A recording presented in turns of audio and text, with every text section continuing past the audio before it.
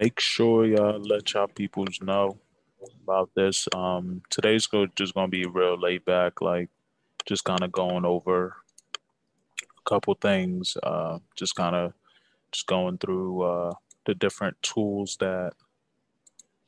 Oh, what happened to Paraswap? Different tools that I use.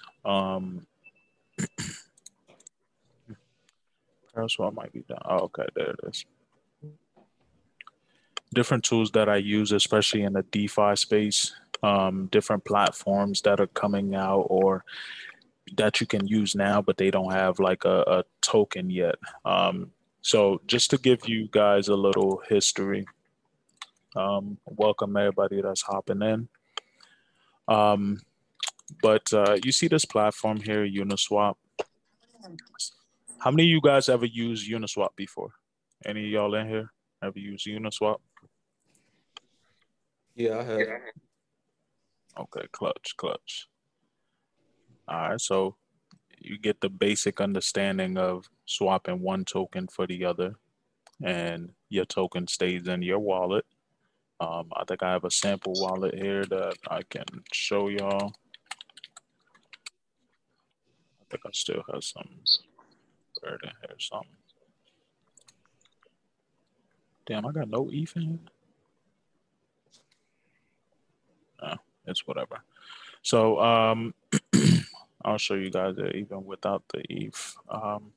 So yeah, this platform, me and a couple of my friends or whatever early on, we were able to hop on this platform early, like before they even had a token, or actually when the platform actually just dropped, they had people utilize it, but essentially they needed beta testers, and they rewarded us for using it so early, and we were awarded 400 uni tokens. Um, Now, for you guys that aren't aware, the uni token is at 21 bucks right now per token. So just to give you guys an idea of how much that's worth right now, we got 400 of their tokens for free, which is equivalent to $8,000 right now. When it first dropped, it was around 3,000 or whatever, and it was all for free. There is free money in the crypto space. I want you guys to get this straight. There's free money in the crypto space, and it's all around you. New projects that come out, right? They raise money from investors or whatever from the beginning, and part of that money or part of their tokens, they allocate it for marketing. And part of that marketing is to give people some free cryptos to do some basic um, some basic social media stuff like a post or reshare and retweet something. I'm going to show you guys an example. Um, they're called airdrops. Okay. And there's this website, you guys can write this down, called Airdrop Alert. Made a whole bunch of money off of Airdrop Alert over the past years, um, by just coming in here. All right, I'll go to airdropalert.com. There's different type of new projects that are coming out that are doing airdrops. Whenever you hear airdrop, is just like in a video game, like if you play Call of Duty or whatever, having like a care package or whatever, like something drop for you, like they're giving these out for free. Well, not necessarily for free, because they do require you to still do something. So let's look at this retrieve coin. I don't know what this is. And half these coins you never heard of them because they're brand new. But instead of purchasing these coins with your hard-earned money, you might as well get some of them for free. Let me give you just a little background on airdrops. I wasn't a part of this, and I'm mad I wasn't, but back in 2015, Ethereum was airdropped. There was 100 Ethereum tokens that were given out to every participant in the airdrop. Well, we know where Ethereum's at right now. So I mean, I'll still do the math for some of y'all. But Ethereum's at like what 2,300, let's say. All right, just times that by 100. This is how much people got for free in terms of U.S. dollar value if they held on to it right now, right? So 100 free Ethereum tokens were given, um, which is now worth $230,000, and it was all given for free. The same thing with the uni tokens, 400 of them being given, which is worth $3,000 at the time of the airdrop. Now it's worth about $8,000, and it went as high as 15, 16,000 during the pump. And we're looking to get back up there. And Uniswap is a project that I see is long term for various reasons, and so I'm holding on to it. But my whole thing to y'all is there's a whole bunch of these free airdrops or whatever that don't require much of your time. So let me show you one right here. So the airdrop prize pool is worth 200,000 of these tokens, and 2,000 people will be randomly selected and get 100 of these tokens for free. Now, I'm not sure if this token's already being traded. I could just come to CoinGecko and search. I don't think this is it. No, this is seed. Yeah, this is something totally different. So I don't think the token is being publicly traded yet. Yeah. So you could get information on the token sale and everything because they're not out yet. But yes, you can go on the website, get some details about them, understand what it is that they're trying to do. I mean, it's not like most of y'all do this anyway for stuff you gotta pay for. So at least go get in the habit of doing the research behind the project for getting free, tokens of that project. That way, it'll put you in the habit of knowing what to look for when you are looking to actually put your hard-earned money into something. You might even stumble upon projects in which you do want to just put money into because you see that their use case is something that is useful, and you see that they can actually deliver on something. I could already look at this and be like, yo, this is basic as hell and most likely scam-ish. Just from jump, I could already tell. Let's look at the team on here. So this is like my basic search that I do, right? I'll just go to their website. I'll see how it's laid out. One main thing that I really like to look at is, are they using like a template of some sort to build their website on? Because think about it like this, like crypto is just programming, right? If you got a team of programmers and they can't build a website from scratch, or, they have to use a template type of thing, it's not necessarily a bad thing, but it ain't great either, right? One thing I do like to do, especially with brand new projects, and I always encourage you guys to do the same. Look at who the team is. Look at who's on that team, right? When you get on there, if they have their LinkedIn, that's a good sign. If you can't see the team at all, their faces is blurred out, or there is no team section, that's a huge red flag. But if you do find a team, make sure you find a name. Usually they'll have their LinkedIn link to the page. You want to make sure that you go to that LinkedIn. Here's why. You might be able to look at a project and see like, oh snap, they doing something that's solid. Like they're solving, the problem of world hunger, right? And you're like, oh, this is going to take off. But then you look at the team, and this team has nothing to do with, like, they have no background in anything that's philanthropy wise, or that's this motherfucker, that's philanthropy wise or in that space. He said CTO, he thought it was meant to say C10. You see how much PTSD y'all got? Like y'all see random words on things and it just flash bullshit in front of y'all nowadays. Like That's that PTSD I got for real. But nah. Like on this front, right? You want to go to their LinkedIn. You want to look at primarily what their experience is, right? This guy has been, let's see, okay, and of course, this all too isn't verified, right? It's not like it's verified. If it was something that, if it was someone that really wanted to scam people or whatever, they all could cahoose and put up a whole bunch of BS here that seems to be relevant to what they're trying to do, right? But they may not actually have that experience. So, like I said, this is just the basic on the surface, taking a look at a company or a project.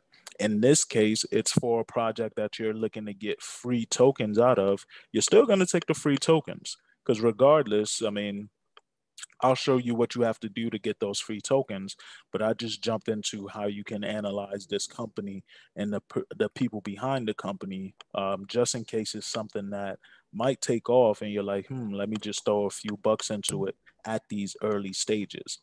And this is another way for you to catch projects early on in the game. These haven't even hit the market yet. They haven't even hit any type of exchange or anything. So not a lot of people know about them. So you can come in here and be one of the first peoples to earn some of the token, to get behind the project, etc. All right. So take a look at what his background is. Right. Seems like it was a blockchain speaker. It looked like he's from France. Um, I got to meet in the middle. He might have been like um, a finance professor of some sort, marketing and commerce.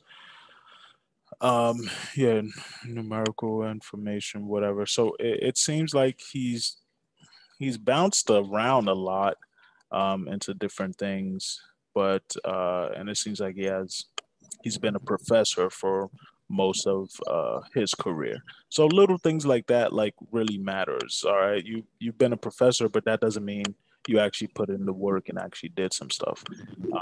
So you want to just take that quick look on, is the team real? Okay, if they are real, let's hop on their LinkedIn or check them out to see what work have they done. Who that's like unmuted? Everybody go mute real quick because I'm getting feedback from somebody. Um, but yeah, you just want to take that quick look, right, to see who's actually behind these projects. Now, this is where this get crucial and where you could come up clutch. If these are real people, right, and they're passionate about their project and stuff like that, you can now follow these people on LinkedIn and other social media platforms and talk to them directly. That's the inside scoop that your friends, everybody else that's in the crypto space is not really going to have or think of. But these are real people, real regular people that's in their house because it's COVID for them too.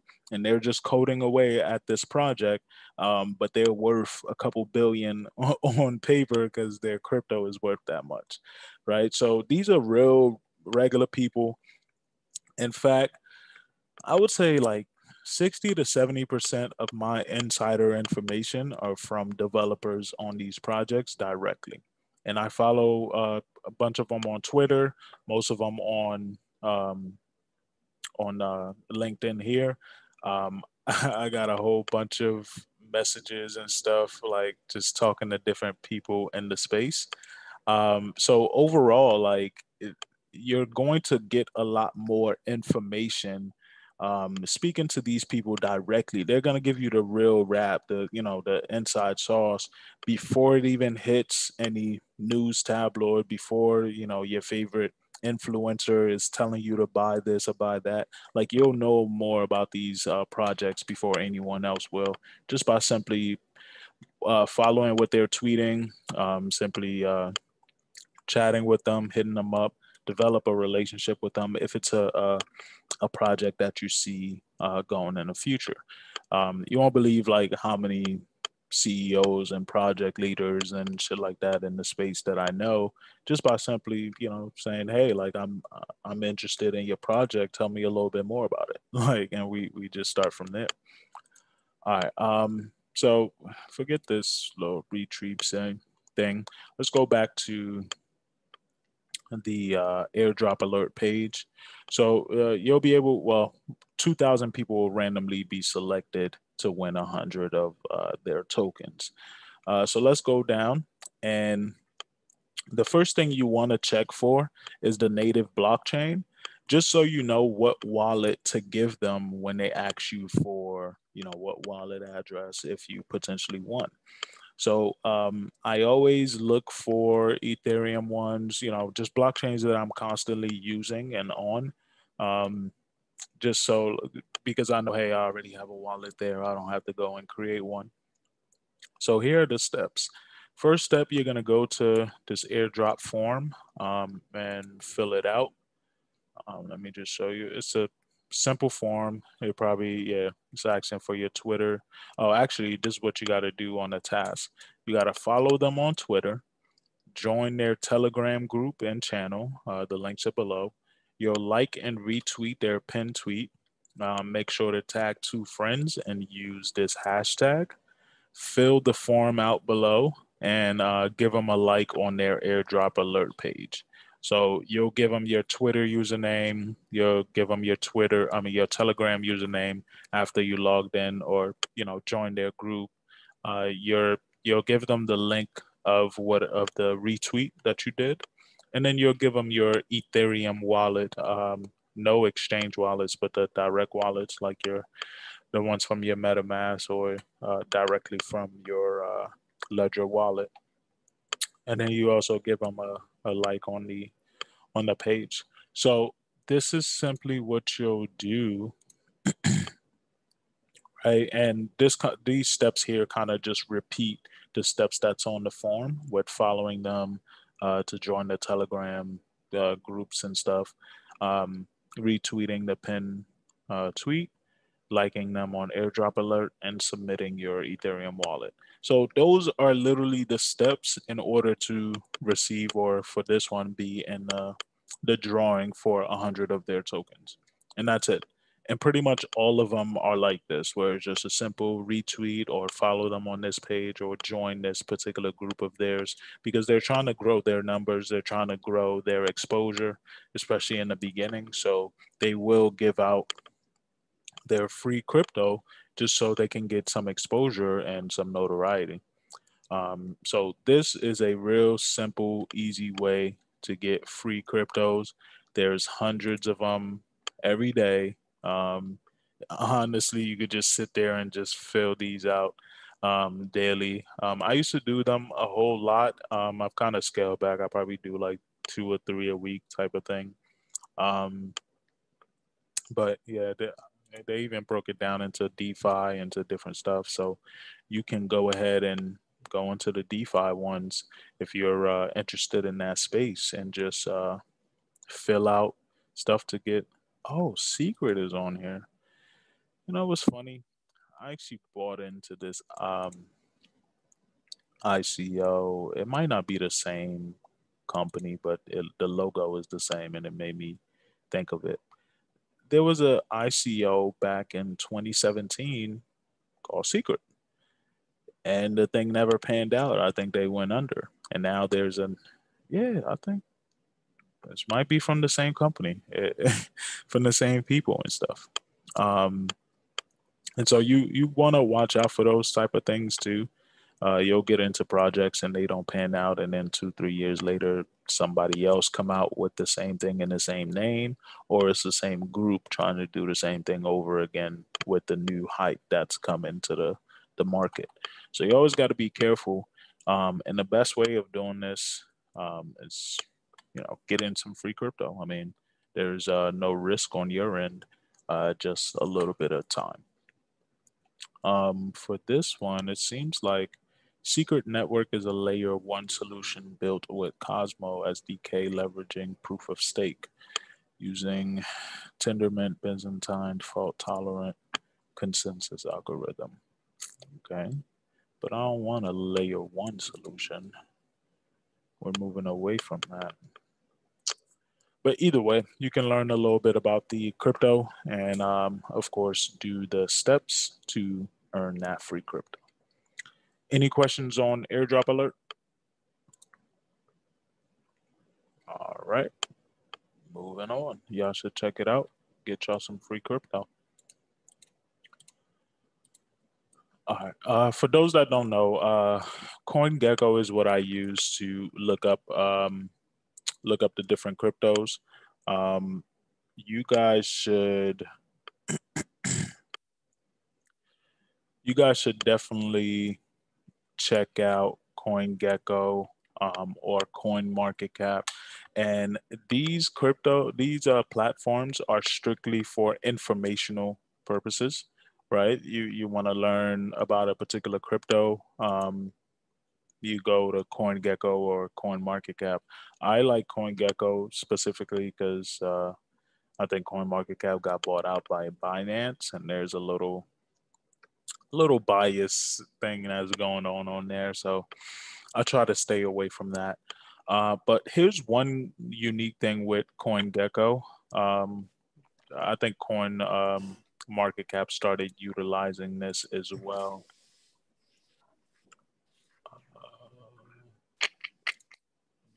Everyone when they come in. All right, welcome new people. Make sure y'all stay muted. Yeah. So one cool thing about CoinGecko, you get to filter things a bit. So I know there's a lot of people that get confused about the different exchanges, right? Which one are centralized, which one are decentralized.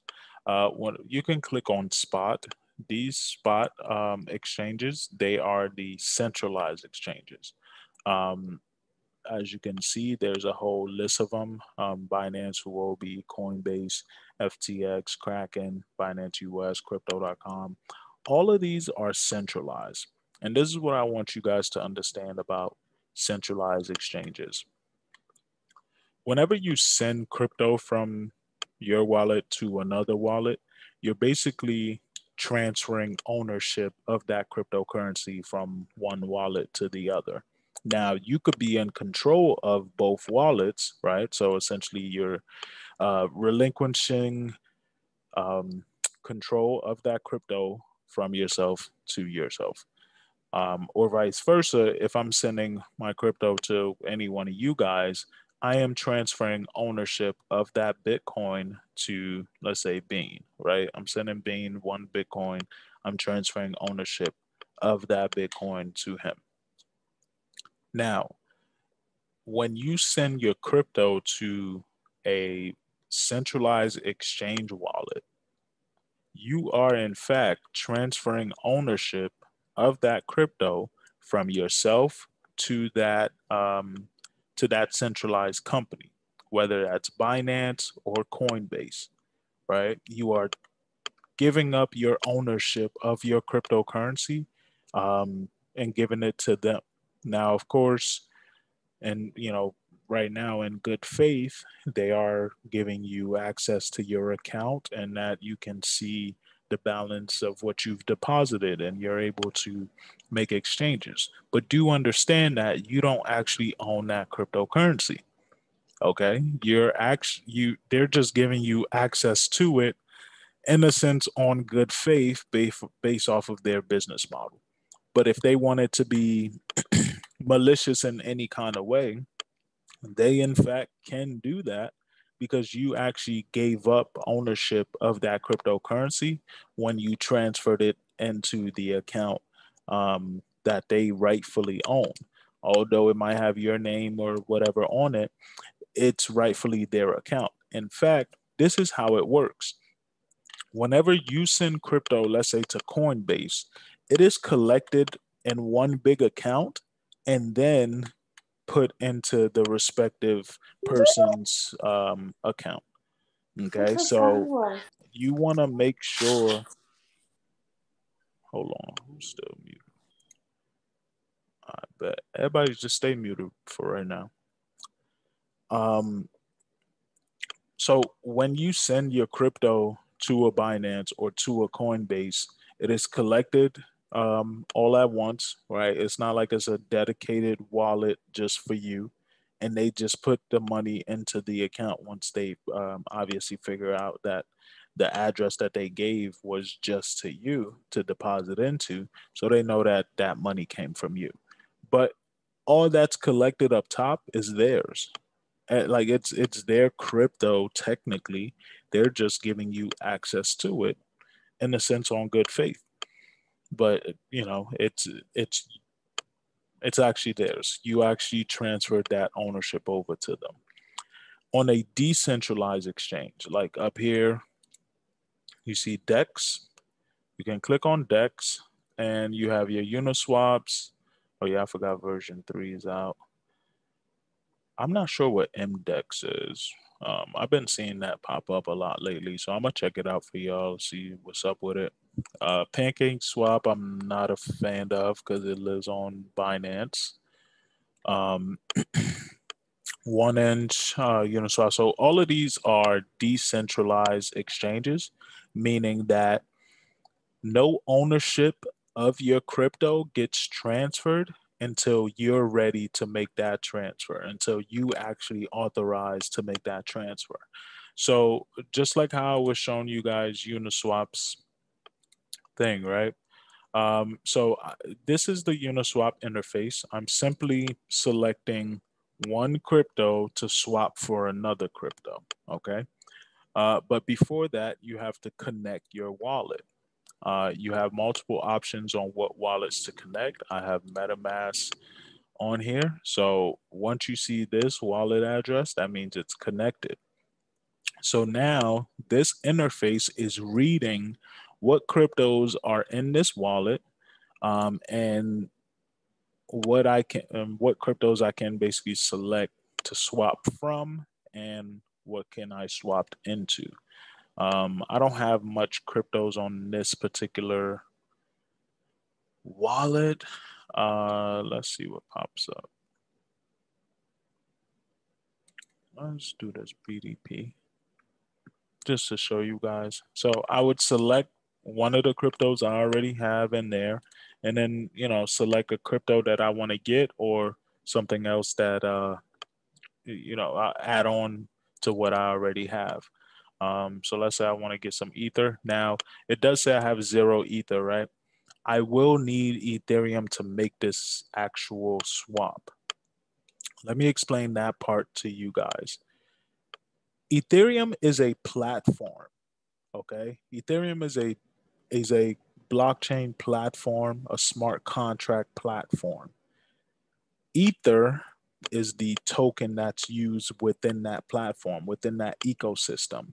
It's sort of like Xbox is a platform. If Xbox came out with, X coins or something, and you could use that to purchase games online, music, whatever else on the store, that would be the equivalence that, hey, you have the platform Xbox, or in this case, Ethereum, and then you're using the token Ether, or X coins in the example, to be able to make different transactions. And if any transactions are made on that platform, then the Ether token would be utilized for the fees.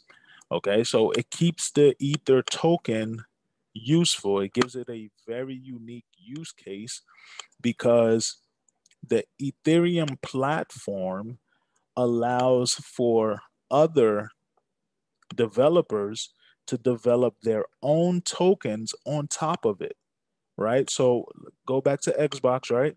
Xbox is the platform. They have that X token where you can buy different stuff.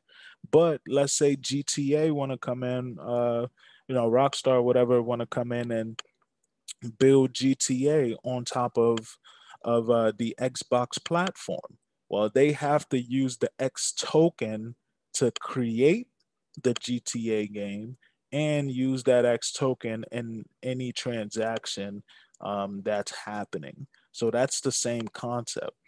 there's a whole bunch of coins that are built on top of Ethereum, like Chainlink, like shoot, all the small little cryptos that y'all be talking about. Most of them are built on top of Ethereum, or they were taken from like the code that was on top of Ethereum. It might have been forked or copied and put onto another platform like PlayStation, right? GTA is on both Xbox and PlayStation, right? So it's the same concept with these cryptos that you'll have Dogecoin that was on Ethereum, while still is on Ethereum, but there's a copy of it that's actually on Binance chain. And a lot of people don't know that. Matter of fact, yeah, before I move on to this, I'm gonna show you guys that next on how you can verify on which token is where. So on here, right? When I'm doing a swap, it I didn't actually send my token, my BDP token to Uniswap. I didn't actually send it yet, none of that, right? It is just reading, the interface is reading what tokens I have, right? And is set, and I can set up the play on, what I want to do, what I want to exchange for, etc. It is not until let me see. It is not until I actually put in an amount, and this might be, oh, the same price increase, whatever. It's not until I actually put in an amount that I want to swap for that I'll get the option to actually. Is this not okay? All right, so I set up something here, about $2 worth of this token into Ethereum, right? I have to allow you to swap protocol to use my BDP token. So that I'm gonna click it, and as you can see, my wallet pops up as a notification, and there is going to be a transaction fee associated with that. Anytime I am, transacting, whether it's sending something or just giving authorization, there's going to be a transaction fee associated with that. So keep that in mind, right? And this is just basically me authorizing the Uniswap platform to go ahead and take my money from my wallet and swap it for the other one that I'm trying to get, right? In this case is swap my BDP tokens for my Ethereum. And this is me just authorizing them to be able to do that. You see the difference in that aspect? Before anything happens with my money, I have to give authorization for it to happen. If this was in Binance, and Binance wanted to lock up the BNB token before you could swap your Moon Safe after it made a huge pump on on a Pancake Swap, they're gonna do that. And I'm sure some of you guys have experienced that during this last pump, that things get locked up, or Binance always got some scheduled maintenance or something, and then CZ, which is the CEO of Binance, he would go on Twitter and just mock motherfuckers and say that your funds are safe. But he uses this term called SAFU, FAFU. I always look at the FU at the end, like he really trolling people. Um, and it's not done by accident. I really think it's by design, that every time things are pumping or dumping, the BNB token is locked up or Binance goes into scheduled maintenance. Um, it always happens that way. So with a decentralized approach, decentralized is supposed to be peer to peer. People are supposed to be able to have the option and the freedom to do as they please with their money. Also have access to their money whenever they want, and can also get on an airplane with $100 million and don't have to be frisked or stopped about it. I have my Some of you guys already have this, but for those that don't know, this is a cold wallet. You probably can't see it because of the background thing. This is a cold wallet. It's a little ledger. It's a USB thing, just like this. I know some of y'all can't see it. My bad about the background. It's a little USB called ledger, and I could have $1 billion, $1 trillion on that thing, and you won't know the difference. Don't nobody won't know the difference. All right, so that's the future we're moving into. We're moving into the more decentralized, having your money get right for you. Uh,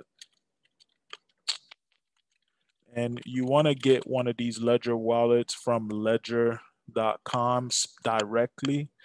You don't want to buy it on Amazon. Don't buy it on eBay because there are people that will buy these, put them on there, and they're already hacked to take all your money. So buy it directly from the manufacturer. This is what it looks like. It's 59 bucks. I think they had like a 2-for-1 thing or whatever. I prefer the S because it has less things on it. The X one I believe has Bluetooth and stuff like that. Those are more vulnerabilities, that people can hack into my stuff. The S is just enough for me. It'll hold all of my crypto keys. Now, you will hear keys in the crypto space, and I do go over all of this in full detail in my paid group. But your keys, right? Your private keys is your digital signature. Okay. Your private keys is your digital signature. Anyone that has your private keys can, in a sense, act as if they're you and transact your stuff freely. Just like how in the old days, I know some of y'all don't use checks or probably never seen a check before. You couldn't cash a check unless it had that person's signature in the front, right? That's the same thing with crypto. Whenever you transact, whenever you send some crypto and it asks you, let's say you're using a centralized platform, um, let's say it's Cash App or something, and you're sending some Cash App and it asks for your password, it's just trying to verify who you are, right? Verify that you're really you, and then assumes that it is you. It is you, and they go ahead and digitally sign for you that transaction, right? It could have just been me knowing your password to your Cash App, and I just go ahead and digitally sign for something that wasn't you. So you want to be careful about how, where, when you store your crypto, right? You want to make sure that it is stored properly, especially on one of these, because this here will store all of your digital signatures for all of your crypto. It'll store all your digital signatures for all of your crypto. So the only way that someone can access that, or access that digital signature, is if they have the device, and the device has to be plugged up to the internet, plugged up to a computer to then perform the transaction. And the device itself has a 4 to 6 number pin that you put on there. Um, and so people would have to know that pin or whatever. So it, it's a lot safer because it's not connected to the internet. It's only connected to the internet or other devices whenever you're ready to do something with it, right? As opposed to Coinbase could get hacked right now. You click, like it's just over. The same thing could happen with Binance or any other one of them. So you, especially right now with all these cyber attacks, as we move on to into the digital space a lot more, now we're bringing art, we're bringing money, we're bringing everything on a digital sense. We're moving into that digital sense. Um, there's going to be a lot more attacks. So you want to learn how to protect yourself properly and not just get caught up in an attack and be like, damn, like I should have did this or should have did that. You might as well learn how to protect yourself and your crypto now, because as the price continue to increase on these things, these uh, these hackers, they're going to want your crypto more and more. They're going to want your NFTs more and more. You can store your NFTs on this Nano as well. So that's going to be something that's going to be huge. And you might as well just start building your foundation on these right away, because the centralized platforms, they have their place, right? If you're just getting into crypto, if you're brand new into it, whatever, need somewhere to buy some crypto, that's where everyone does it. That's where I did it. That's where everyone kind of start at. But it's getting to a point where they can no longer be trusted like that, especially with a lot of your money. And also, the regulations that are coming down, those regulations come down on the centralized companies and platforms first, right? If they're saying, hey, nobody in the US can buy Bitcoin, they're going to shut down all of the Bitcoin services for US at Coinbase, right? That's all going to get shut down. So you might as well learn how to get into the space now and save yourself before things get worse. So I'm gonna hop off of that. Here, like I said, just swap one for the other, and your coins actually stay in your wallet until you're actually ready to make that swap. So that's the difference between a decentralized one platform and a centralized platform. Get y'all airdrops. For some of y'all that just hopped in late, airdropalert.com. This is where you're going to get some free cryptos. Just follow the steps on the airdrop. They'll tell you how to get, how to be eligible for these free cryptos. All right, let's get into crypto news. I know people were asking me like where I get my news and stuff from. I kind of gave a generic ass answer, so I just wanted to give you a more direct answer. This is one of my favorite crypto websites. It's it's not like a big company. It's not like controlled by people or whatever. So bncrypto.com. They have pretty good articles and stuff like that that are here. What changed in the crypto market while you were sleeping. Quick updates, even some charts and stuff on different crypto moves, just for you to understand what happened, what made, what's about to happen. You get some news on upcoming updates. Whenever you see there's an upgrade coming up with a crypto, you can expect for that crypto to pump leading up to that upgrade. And then the day of or right before the upgrade, that crypto is going to fall out the sky. So you can start to get some early insight on what upgrades are about to be made to different cryptos, and then you can play the part, play your part.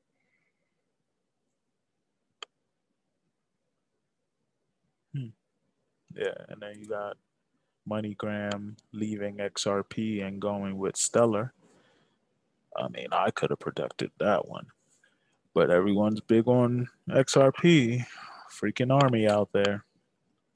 Makes no sense. Um, anyway, yeah, so here I wanted to show y'all a couple things. Don't get this thing because I was testing out this platform here because I thought it was like a news platform overall. But it seems like they're trying to push like different things on here. Um, yeah, never mind on this. I'll still do some more research overall on it. I did have a couple of these other decentralized platforms up. Um,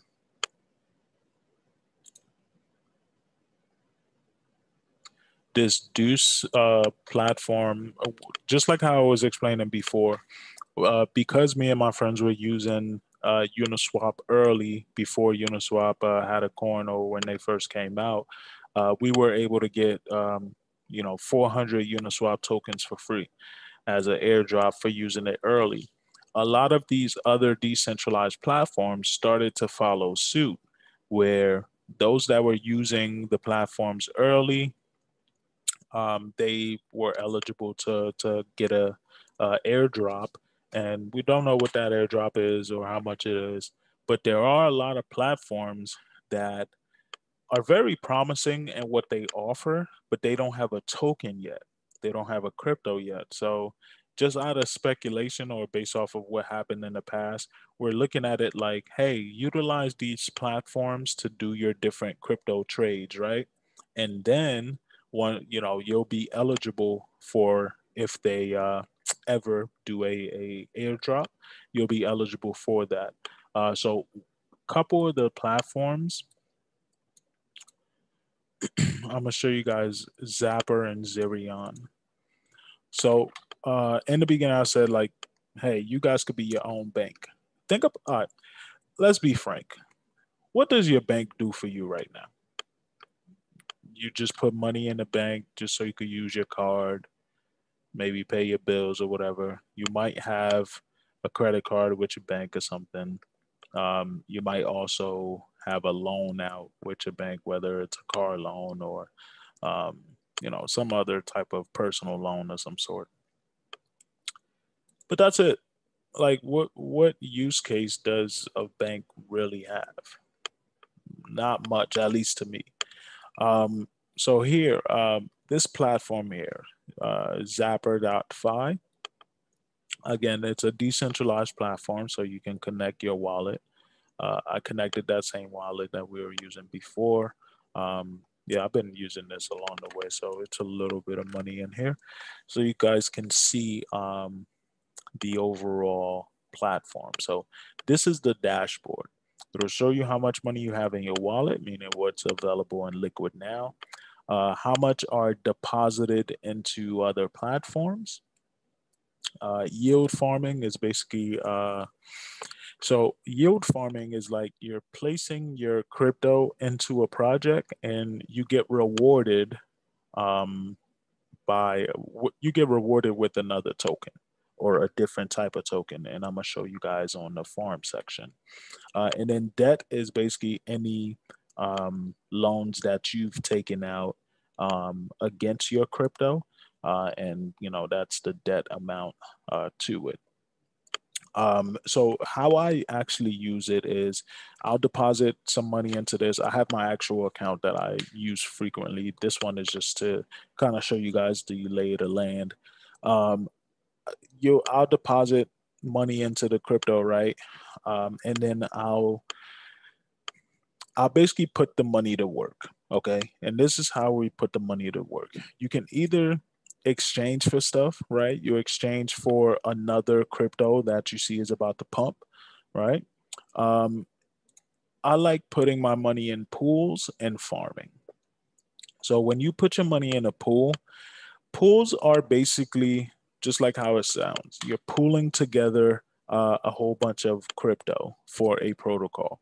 So the decentralized exchange you just saw that I was using, Uniswap, right? It can't work unless there's a pool of a bunch of different cryptos um, available on the platform. Let me give you a better example just to kind of have you guys correlate what I mean by that. Imagine you're trying to start a Foot Locker, but you only got one pair of, and let's say you're just selling some Jordan ones, but you only have one pair of each size. You're not going to get pretty far. You're going to have a whole bunch of the same pairs, right? The same sizes. You have to have a lot more of the popular sizes or whatever, because there's no point of having size 15 Jordans and only 2 or 3 of your customers wear that size. If majority of your customers wear like a size 10, that's going to be the bulk of your inventory. So the same concept on these pools. It's a decentralized platform. And what that really means is that there's no company in the middle. Okay. There's no company in the middle that you buy and sell to, right? In fact, it's just a whole bunch of different people, decentralized in nature, meaning they don't know each other. They live across the world. They no one person knows the other person in terms of sellers. right? But all these people, they pool their money together. They pool their Ethereum together. They put it on Uniswap so that other people or themselves, there's an abundance of Ethereum and possibly, let's say, Chainlink, this other crypto. There's an abundance of them so that they can be able to swap and trade them back and forth. And, the person who deposited into that pool, they'll earn their fair share of the fees and the, pool fees overall. So let me see. It's a couple questions that popped up into the chat. But yeah, you basically have to pool those things together. Let's see. I'll miss a couple questions. What do I think about KuCoin? I'm solid on KuCoin. I'm actually gonna go over KuCoin in a little bit. I have it pulled up there. Can we move coins from centralized to decentralized? Yes, you certainly can. So if you have coins on Coinbase or another centralized place, you just have to remove them from that platform by sending it to your own wallet, your own platform. Now, your question, I don't want to confuse you just by the way you asked the question, because you asked, can we move coins from centralized to decentralized? Decentralized platforms don't actually hold your coins for you, okay? The better question is just moving coins from a centralized platform to your own custody. And in that example is similar to, am I putting my money in the bank or am I putting it under my mattress and leaving it in a box or whatever, right? So decentralized platforms do not actually hold your crypto for you like centralized platforms do. Okay. Decentralized platforms are literally just a interface that connects to your wallet where your coins are safely being stored. Okay. They just connect to your wallet and is reading that information. And then whenever you're actually about to make a transaction, it asks for your permission, and that's when you will pay the fee, etc., etc. All right. Hope that answered your question. Someone said, not sure if you went over this, but you think BTC gonna buy some? Yeah, I'm gonna go back on. I'm gonna go over the technical analysis. My bad about that. But overall, in these pools, like I said, you're putting money you're pulling your money together, and then you earn the fees that are made within that pool, your fair share of it. So I'll put my money to work in that. And then farming is like this. So farming, I'll put my money like I'm pooling it, right? But my rewards are in these different cryptos. So if I want to, get some curve or get some whatever this is, I don't even know. I may put my money into a pool that rewards in that different crypto. And now I'm able to earn my 5.8% in this crypto as opposed to, just earning 5.2% on top of the crypto I already deposited. So this is another cool way to kind of earn some free crypto and also earn some different crypto by leveraging the existing crypto that you do have. All right, does that make sense to everyone? Just put a 1 in the chat or something if that makes sense to y'all.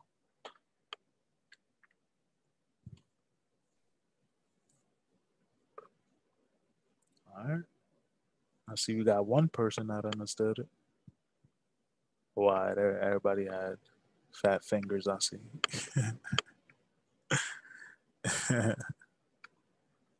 Someone trying to get in. Yeah, I'm admitting people in now. Everyone should be in now. Okay. So look, from this one platform, y'all, I'm able to go ahead and put my money to work At the end of the day, the whole freedom thing that we're all chasing here is understanding how to put your money to work for you as opposed to trading your hours for money. That's the biggest difference, right? Most people trade hours for dollars, but in fact, we want to keep our hours and we actually want to put our dollars to work so it can give us more hours. Because the your wealth is only calculated by time, meaning how much time you can live without doing nothing, like live off of your current amount of money.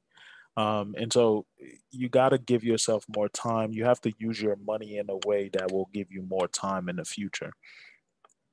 So this is a great platform for you to go ahead and do all of that. You can also, just deposit your money into platforms to go ahead and save and earn some APY.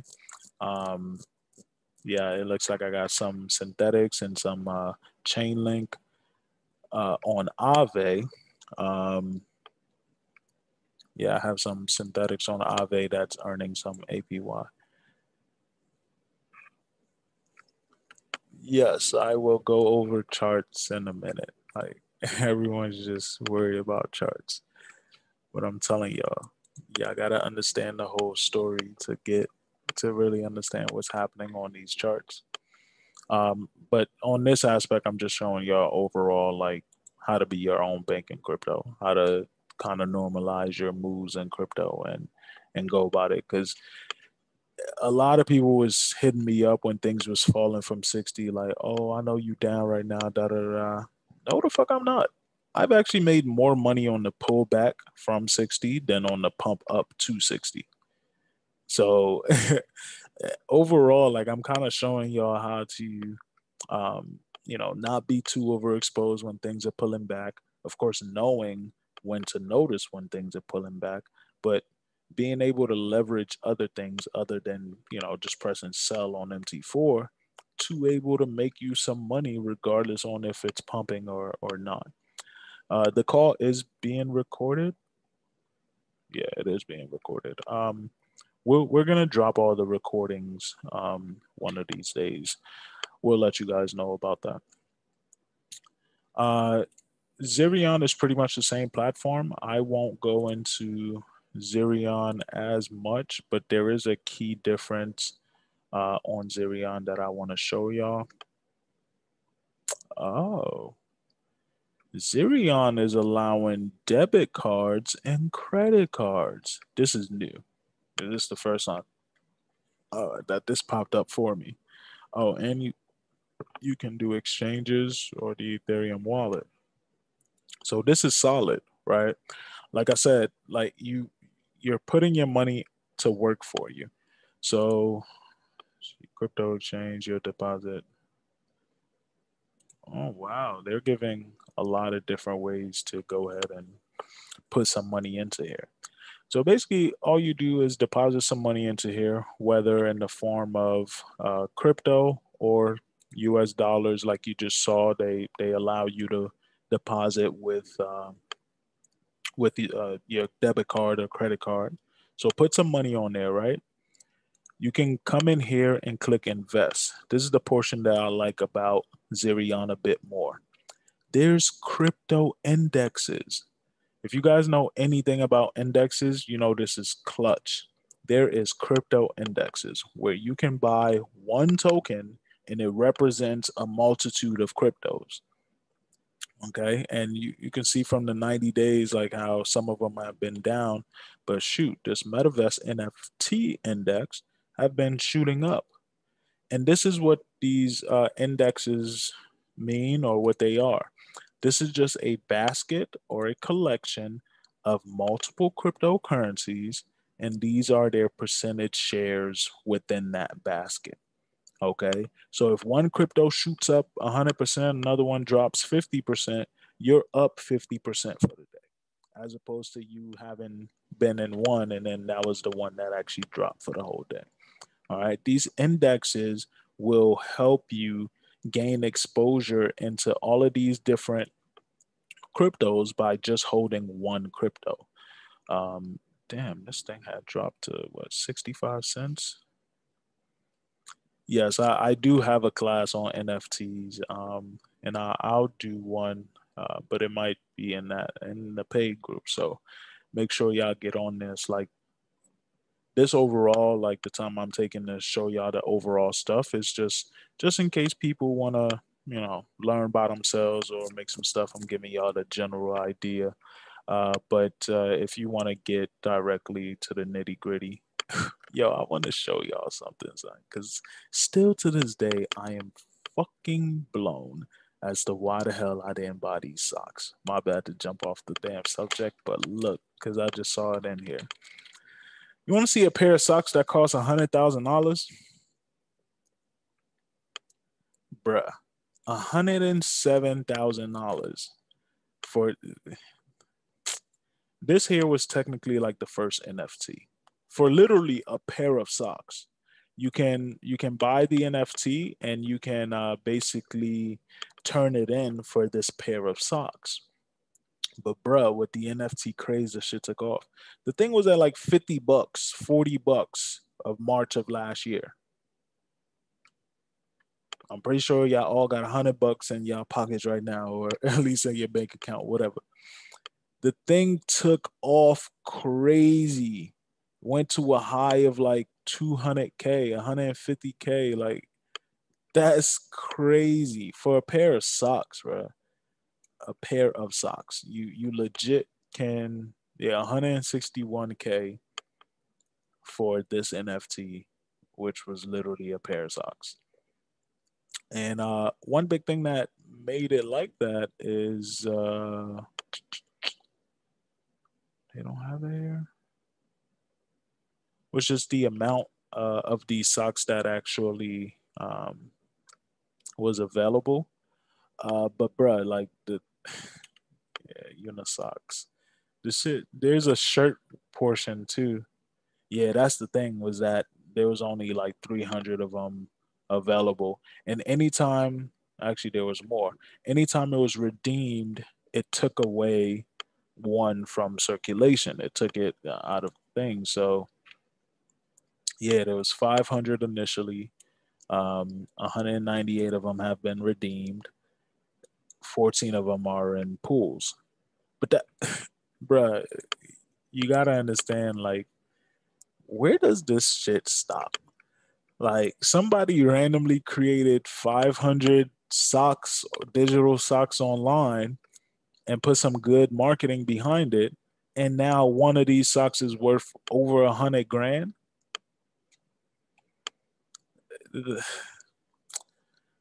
That's why, like, I'm just speechless on that aspect. But that's the craziness of this space. Could be good, could be bad. This here, I don't think is good overall unless it represents something, right? Like, what the hell do these socks do? Nothing, right? There's nothing that they do. And again, it's the NFT that's worth this much. But if you turn it in, if you turn it to, redeem that NFT, you'll get just a pair of socks, nothing else. Heard folks have bought houses contract on NFT. Yes. See, here's the thing: you don't really need an NFT to do that type of transaction, right? To put things into escrow. For those of you who have purchased properties, purchased houses, whatever, your house, your money or whatever would go into escrow while the house is being looked at, being, audited, whatever. Um, all of that can be created with just a Ethereum smart contract. Okay, anything where um, anything to that involves like a contract or money or would need lawyers or whatever, you can build all of that up in on an Ethereum smart contract. You don't necessarily need an NFT. An NFT is just an easy way to show ownership of something, right? So let me give you an example. The Mona Lisa painting, right? Let's say is worth $1 million. I know it's worth more than that, but let's say it's worth $1 million. That's a painting that has history, can be appreciated, etc., but it's not for sale. It's actually just in a museum on display. So it would be great if there was a investment opportunity into the Mona Lisa where, let's say they made 10 Mona Lisa NFTs and each one of them was worth $100,000, which represent a tenth of the Mona Lisa's price. But then every time the Mona Lisa rises in value, then that NFT will rise in value too. You get what I mean? So it will track, um,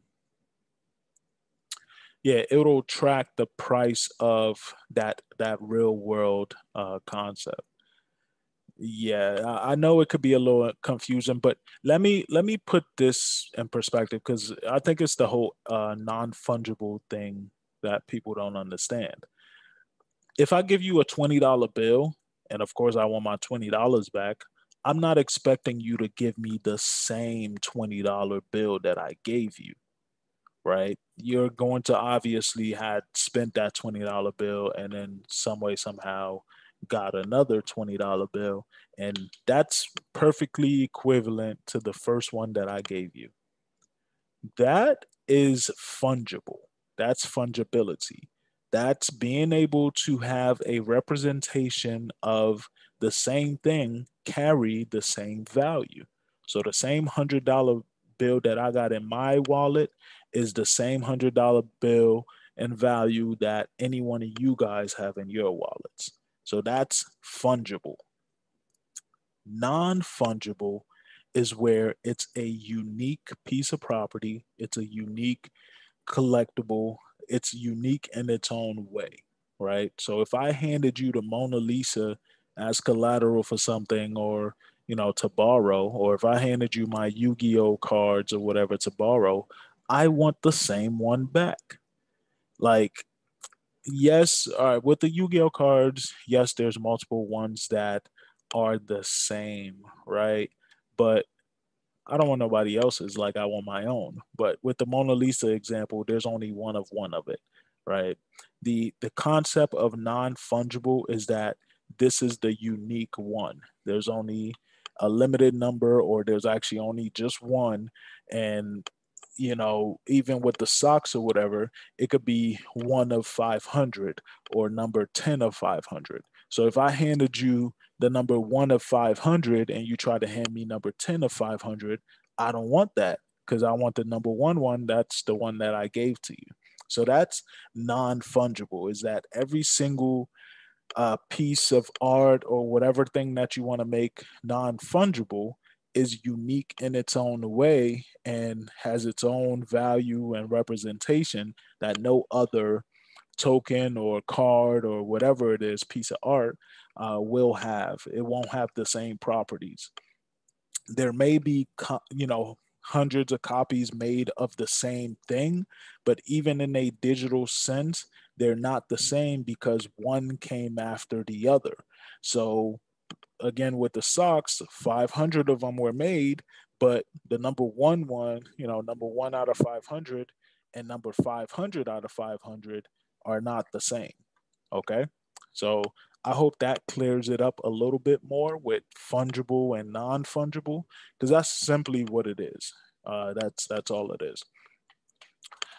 All right. So my bad on this socks thing, but I saw it on the decks and I had to bring it up because, bruh, like it was at $40 last year, and now it's at 100K. So that should show you guys like the potential of this space. But no, I really like these um, indexes because again, like I said, by just buying one of these at $1.54, whatever, I might wait till it dips again and grab some of this, right? As these individual tokens within it grow, the overall index itself grows. So you can go ahead and invest in anything. So all of these are DeFi indexes, and they may be made up of different DeFi projects or made up of a different percentage within the project, within the thing. So this has 63% sushi, 25% Ave. Oh, it's Ave interest bearing YFI. So it's YFI that is on the Ave platform and it's earning interest. That's what that means. So you can go ahead and be like, oh, I like, let's see if they have, I doubt they have a dog index. Um,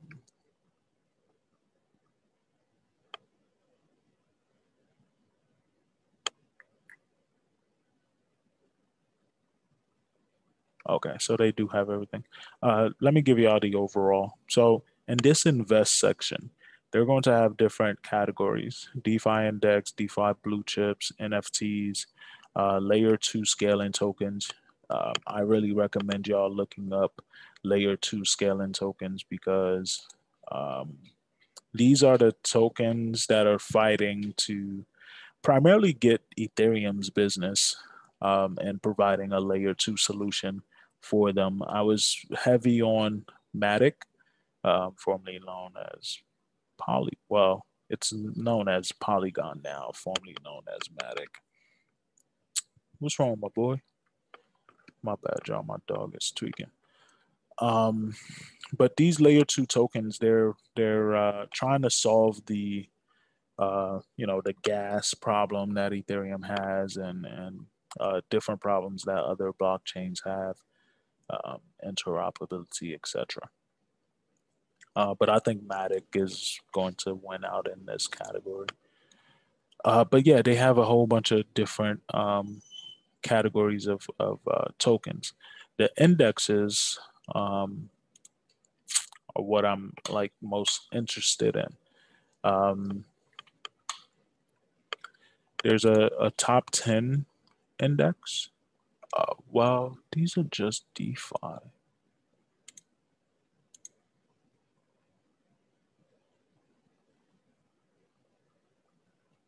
Hmm.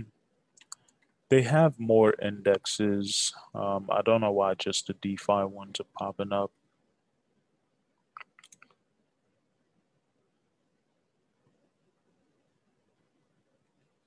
But okay, we'll just go through the DeFi ones. But you can go ahead and come here and invest in the top 5, top 10 DeFi projects, all right, and be able to be exposed into that um, arena without you having to pick and choose the different projects.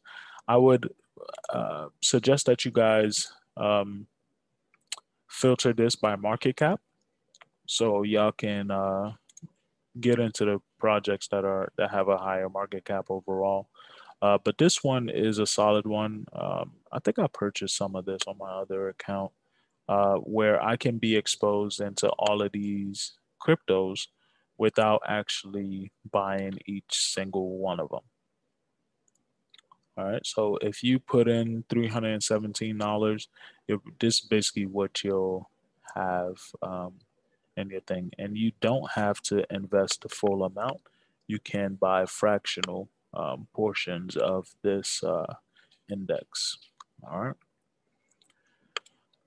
All right. So enough of this.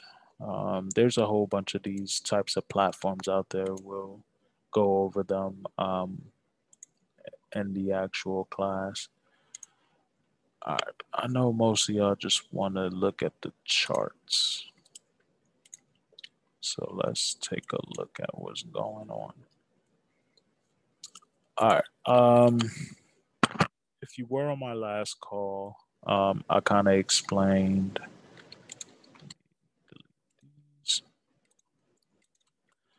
I kind of explained how I came up with my zones and my boxes. Um, this zone that we've been in was made up from this pullback and support that was found here around that 28, 29,000 level. Let's fast forward to what we've been dealing with now. Um, I I've always told some of my students that, hey, during the summer months, crypto tends to go sideways, and it's towards the end of the summer and the fall that we start to pick up gain again, and we should see at least 100K this December. That's what I'm projecting with Bitcoin.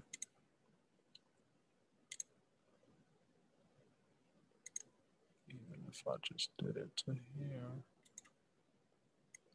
yeah, my 2.0 is at 100K. My TP would be here though. So I usually take 618 to 618, which would make some sense because, yeah, I would take this entry here. All right, so um, we have just been moving sideways within this zone. And as you can see, this zone has been respected, like even to the wicks, so many times over. So whenever we're at the bottom of the zone, I'm bullish for us to shoot up. If I see that we're not getting any indication that we're going lower. So, this was called for us to look at the rejection at 40K. So that rejection zone is from like 40 to 42K. Like, you know, let me draw a small box here just to give you guys an idea that like things in trading is not always going to be true, like to a T. So this zone up here, I want to see us kind of bounce within or above, and sustain that for, my indicators. I always use the 30-minute candle, 30-minute time frame, and I will take a look at what type of activity I'm getting. So my resistance on the that I want to see it break, is obviously this 40K, and I'm gonna take this out for a minute. So it was this 40, basically 41K. We shot up above it, and I want us to find support above it, and this is actually a good bullish sign that it is finding some support above it. Of course, I'm still giving it some time, right? I'm giving it some time, waiting for the larger time frames to close out, right? Just to see where we're going to end up. If this like this here is bullish to me because we're not falling back down into the zone, okay, at least temporarily. We had this uptrend that we were following, and when we fell out of it, I told y'all we fell out of it, but wait for the retest of that bottom of the trend zone. So we shot back up above the uptrend and shot up above our 40K, 41K resistance at the same time in this little area right here. So that's a bullish sign, and we did it on higher than, usual volume, which is another good sign. We did that, and yes, we have the uptrend and would have loved to see it continue up on the uptrend. Then yeah, that's ultimate bullishness because we're not even coming down to retest this 41K support.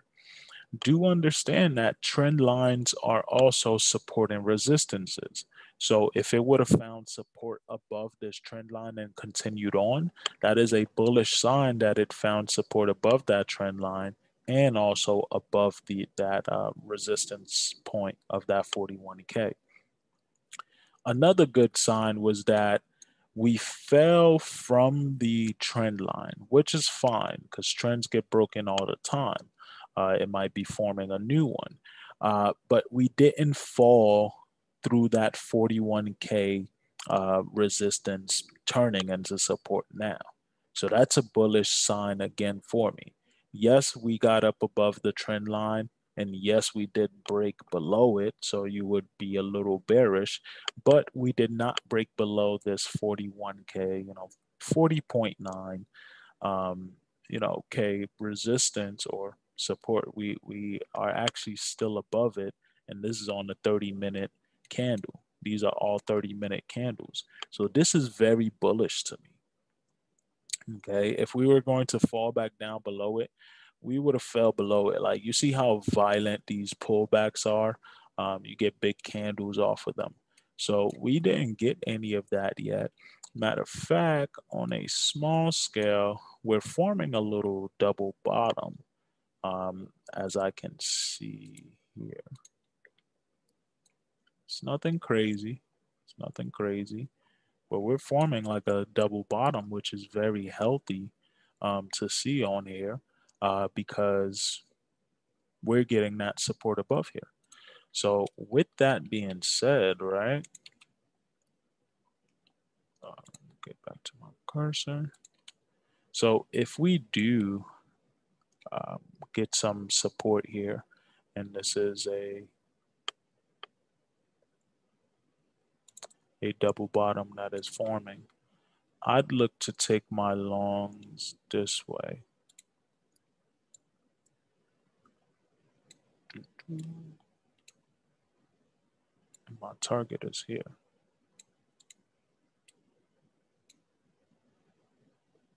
And we got a almost 6-to-1 ratio. Yeah, so I would wait. Actually, I would wait till we break above here. This is like the for sure type of trade in a sense.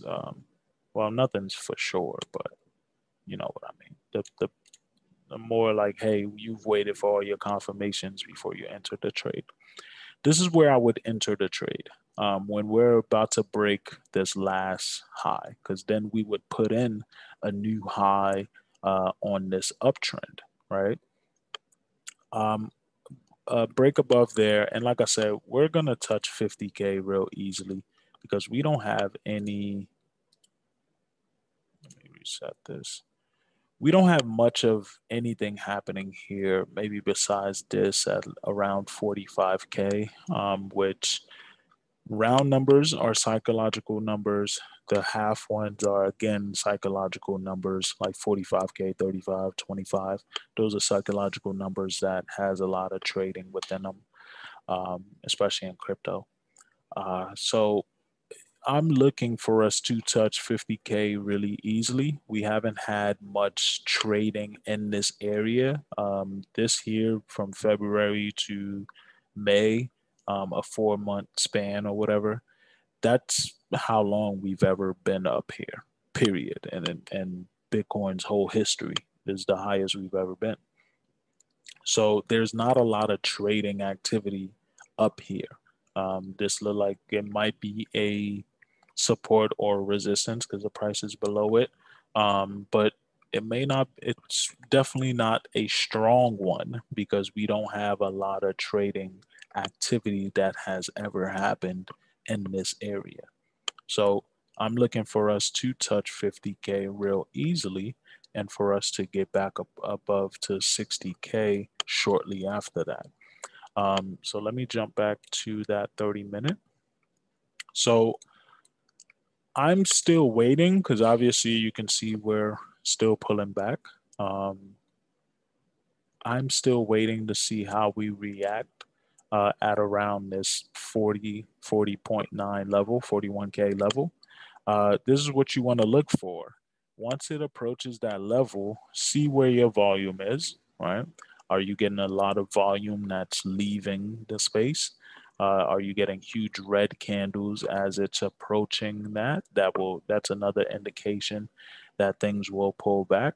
Or are you getting, doji candles, or you're getting lots of wicks or whatever on your candles from the bottom, right? Getting bought up, similar to these. That would be an indication that things are going bullish, going back bullish.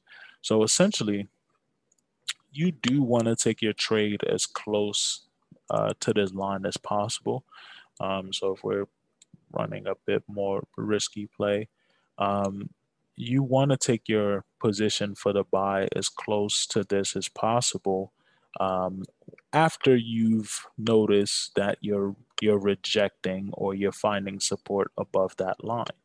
Okay, and some of the best ways to look for it is those wicks, is knowing your candles, your shooting stars, your doji candle, knowing your reversal candles will really help you a lot with knowing if you're going to reverse from a position or not.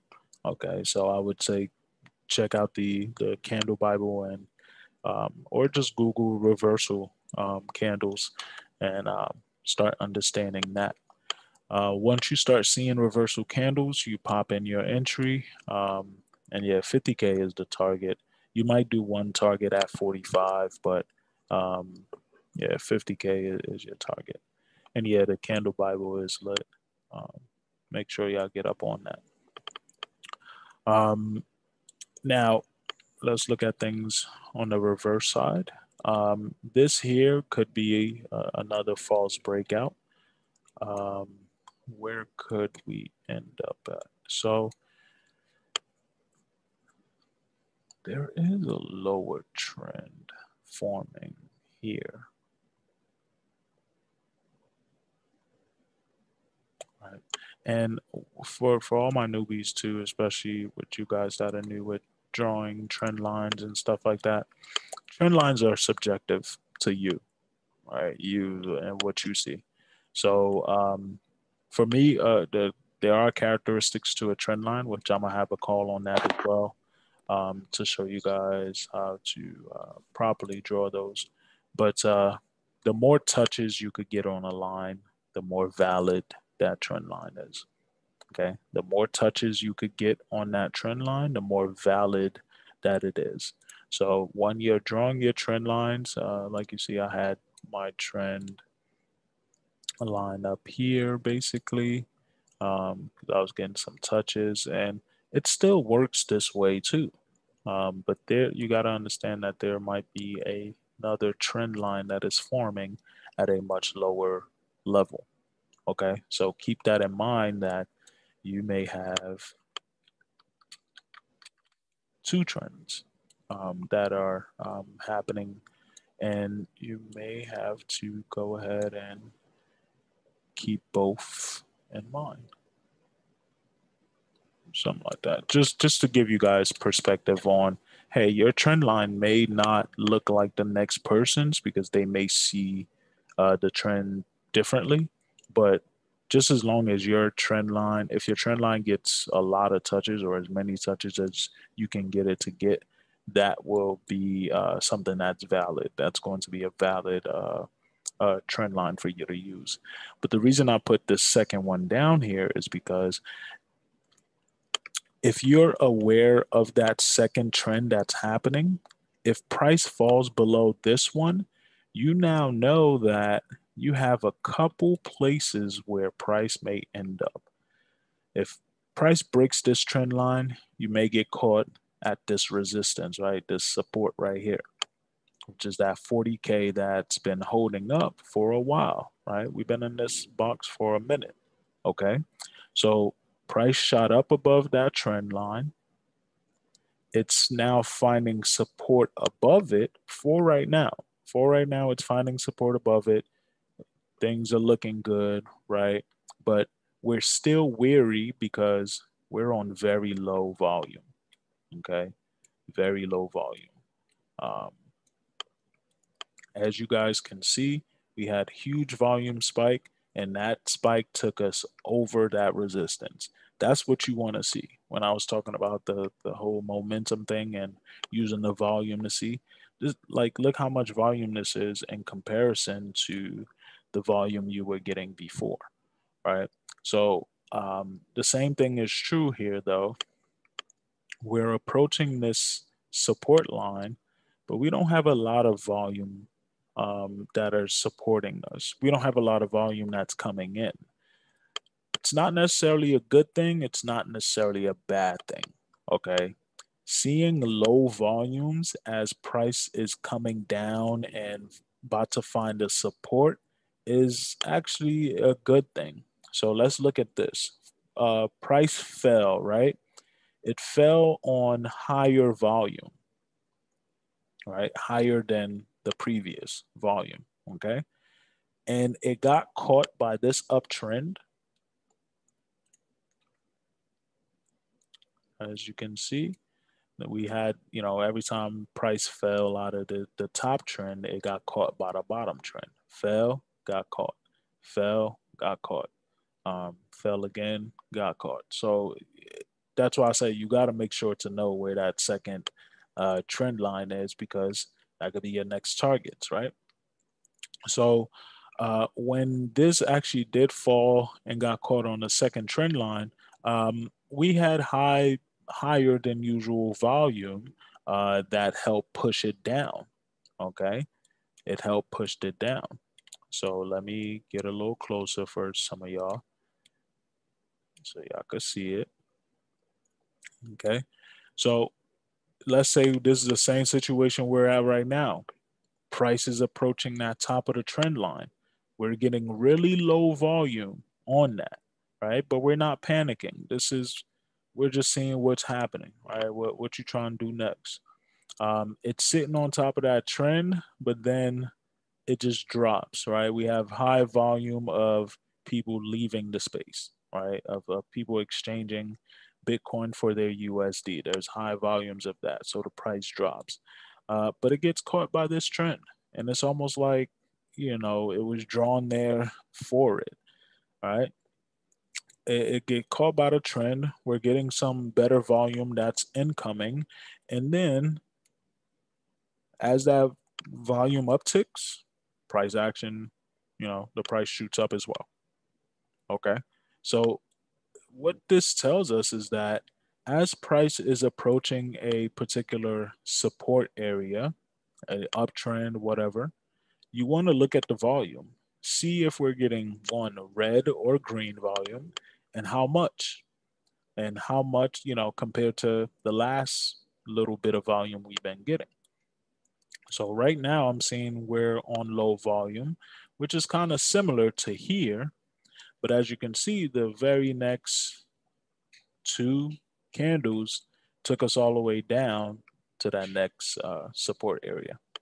Okay, so we're going to do the same thing here. We're going to wait. We're going to wait and see if our next 2 or 3 candles, this is on the 30-minute, are going to be green or red, and how much, right? Like basically this is your level of your level to look for. Like, hey, did it break this 292? And all I did was just, this is the last highest little thing that we had. We had this as well, but locally, like most recently, this is the highest piece of volume that we had. So can we break this piece of volume, and will it be red or green? Will it be a bullish candle or a bearish one? Will it be volume coming in or volume going out? It's that simple. Just try to. It's a game of probabilities. What are the probabilities that we'll stay above here, right? What are the chances that um, we'll be able to find support here and shoot up to 50K? Now, if we do fall below this uptrend, you do have this support here at that 41K. Um, that it was previously resistance, but could be support now because we're obviously on top of it. If we miss that, then we could get caught by this uptrend down here. So for a sell play, oh shoot, wrong one.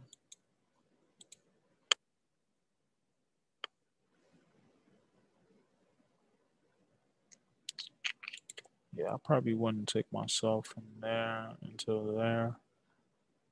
I mean, yeah, this isn't really worth it per se, unless you were taking it to the 35 target. And even then, that's a 3-to-1, 4-to-1 ratio. Um,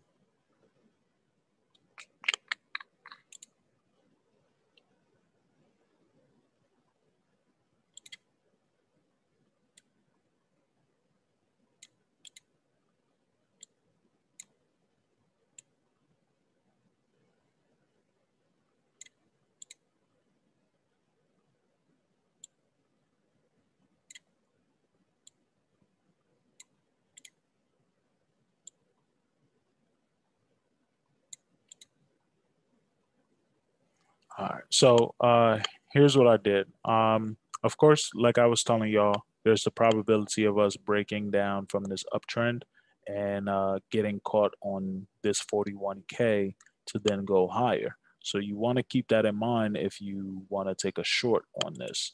Keep in mind that you have 41K, roughly 40.9K that can act as a support for the price. If we do break that 40K, 41K level, you do have this uptrend from here that you guys can draw on your own charts that can catch the price, right? It's a safety net. It may be able to catch the price. So that could be your target as well. If it came straight down right now, it'd be roughly 39.9.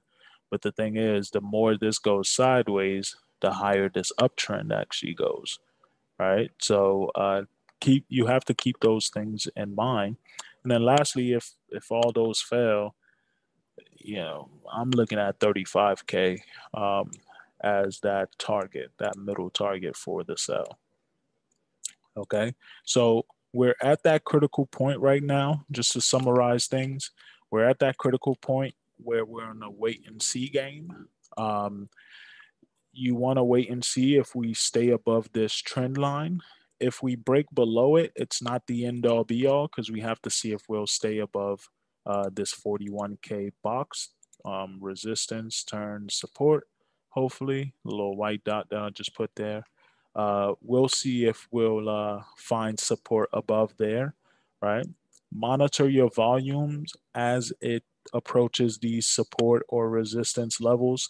High volume means that it has high momentum to, do whatever that is about to do according to that volume candle. So if it's a green one, that's high volume for it to shoot up. If it's a red one, that is high volume for it to, shoot down like this. So as it approaches these support or resistance levels, you look for that overall volume and momentum that's being created. Damn, this green candle is ridiculous right here. Y'all see that?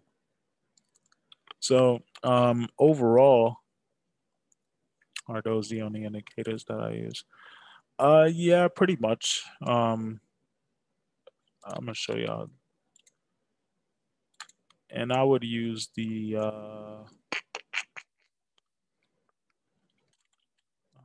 EMAs. I'll do 2 of them.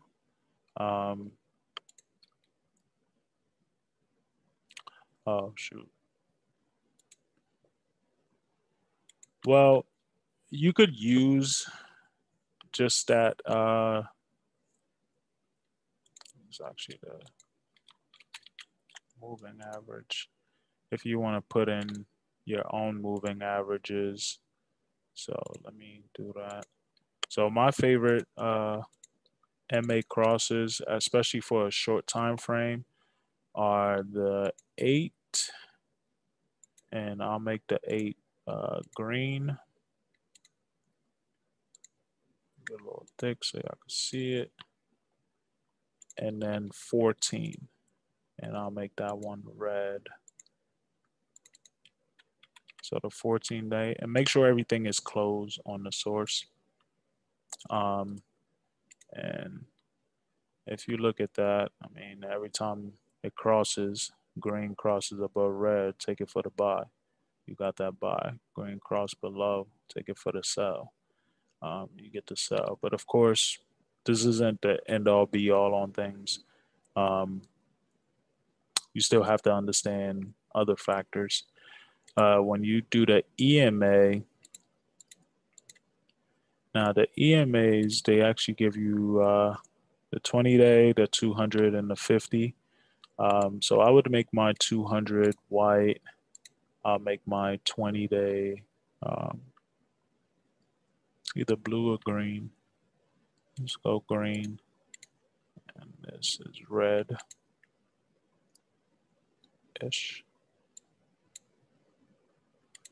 All right. All right. So your 200 moving average is like your ultimate support slash resistance, like your ultimate. Um, let's go on the daily. And this is why I always say, like, yo, put in something and then go to the history and see how it played a part in the history.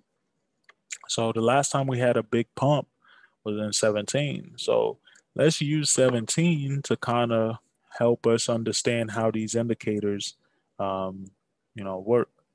Is that similar to alligator? Uh, no. I mean, alligator did use, I think there's an actual indicator called alligator, and it does use moving averages.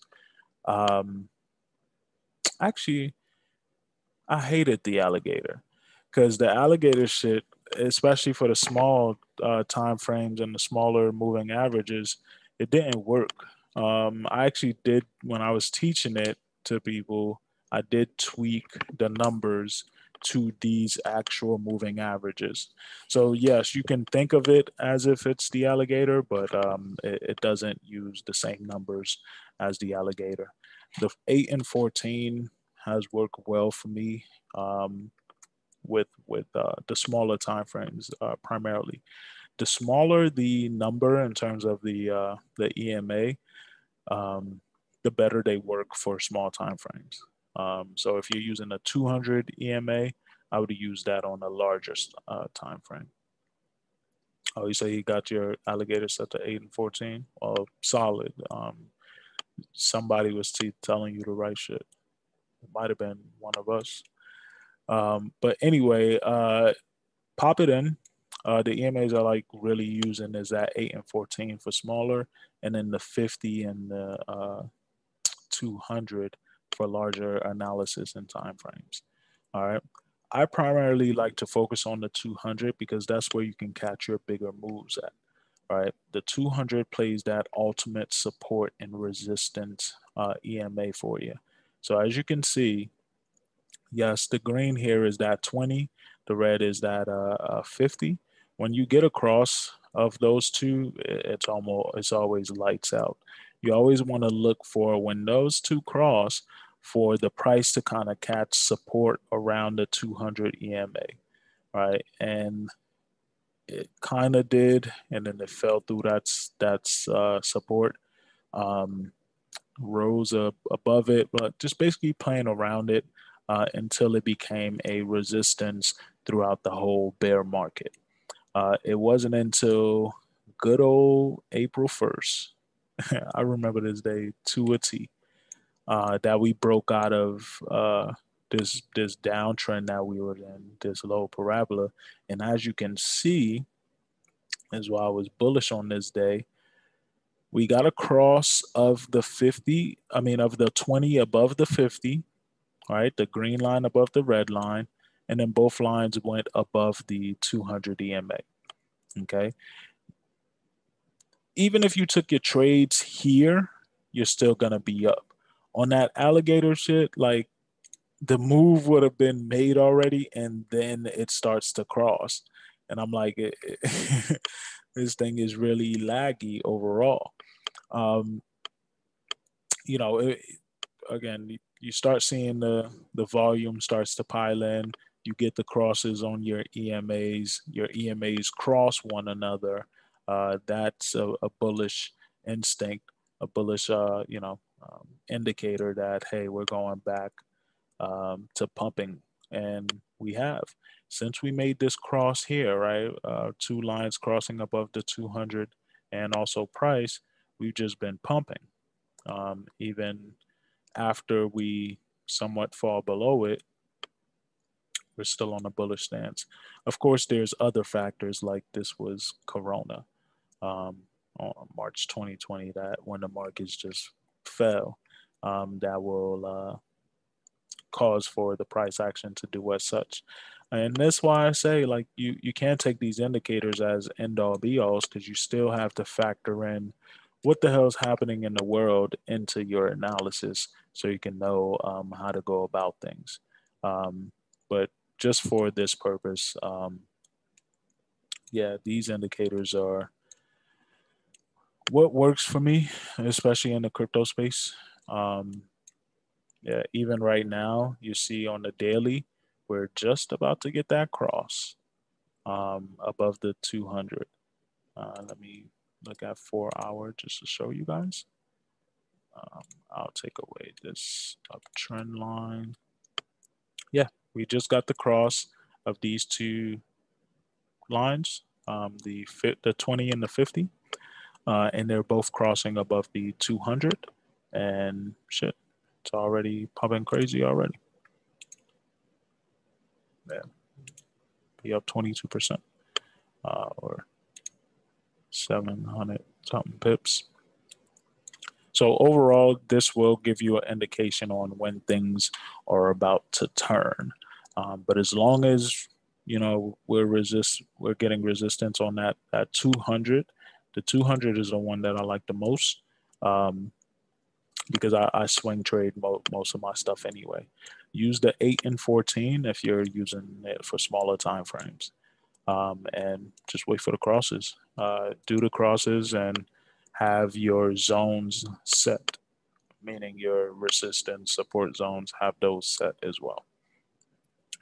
As you can see too, that trend line that I had on there,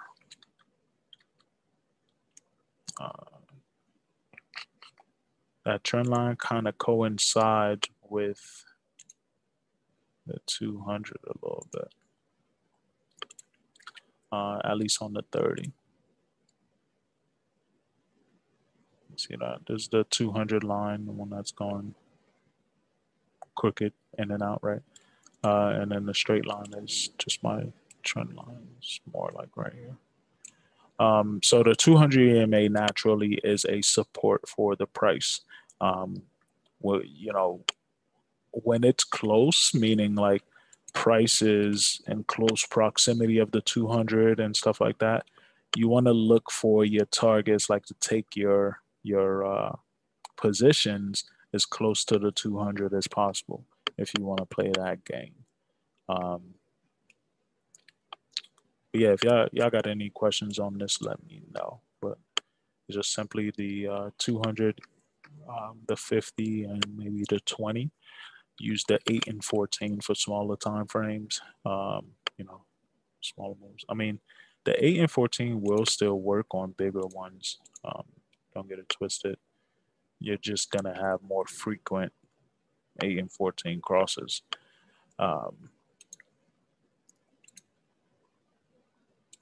Even if we look at the daily, we got a cross on there, which is really bullish. So those are the only things that I really use.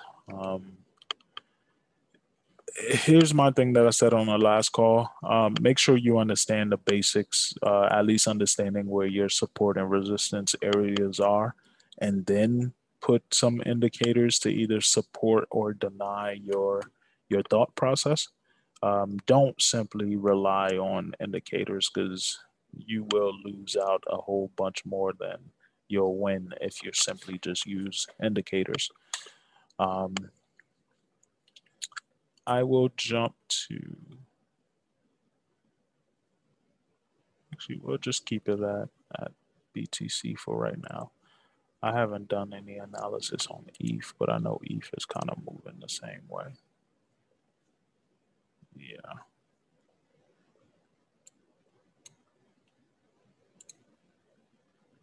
Yeah, and ETH look like it might fall.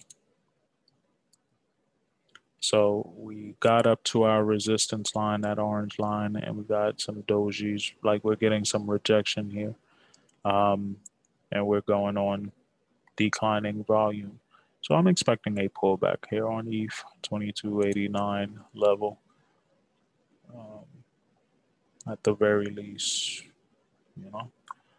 And that all too is dependent on what Bitcoin does. Bitcoin does move the market, so keep that in mind. But I can easily see Bitcoin just pulling back to the top of this before shooting all the way up. Like I said, this is bullish. If this was going to be a false breakout, like it would have fell back into the zone already. But the fact that it's finding its footing above here, that is a bullish sign to me. But again, we could just fall back into it. That's not an end all be all. I'm just leaning towards more the bullish side than the bearish side because this is the most activity we've had above here in months. As you can see, like this is all the way back to May. So this is the most activity we're having up here. So that's a bullish sign to me, and looks like it's another. Well, this flag just got broken out.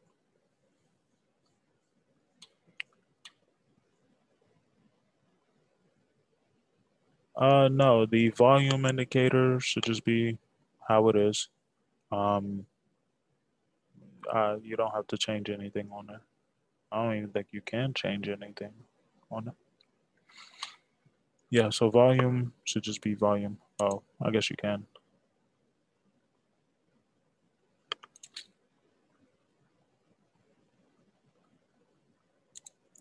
So I guess you can put a moving average on here. Does it show you the line? Yeah, it does. So this can, I remember this. You can pull the volume moving average on here just to kind of show the same way that you would put a moving average on the price. You could put a moving average on the volume, and moving averages is just based off of the period that you put. It's just averaging. Um, let's say I put 10, right? It's just averaging the volume from the past 10 days and from the previous 10 days and kind of giving you an indication on where things should be. So, in a sense, like that orange line that you see is the median average, is the middle average um, of where price should be. So, if volume candles are below it, just think of it as below average, and above it is above average. So you're getting um, above average volume coming in. That's always going to be a bullish sign.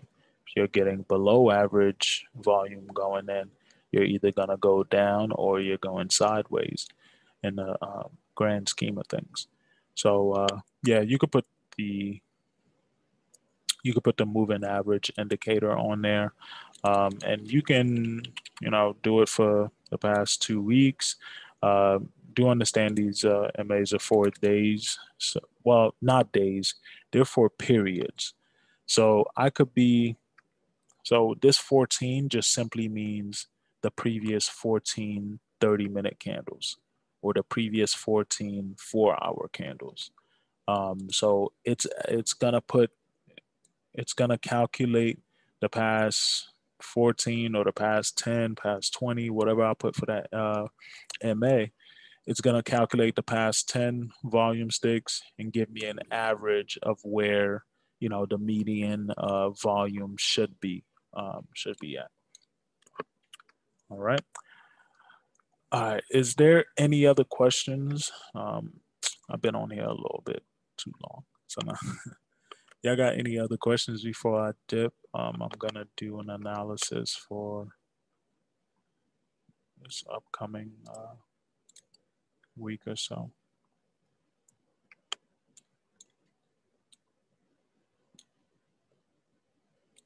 Yeah, we real bullish right now, but it's funny. I still think we're gonna come back and retouch this because that usually happens.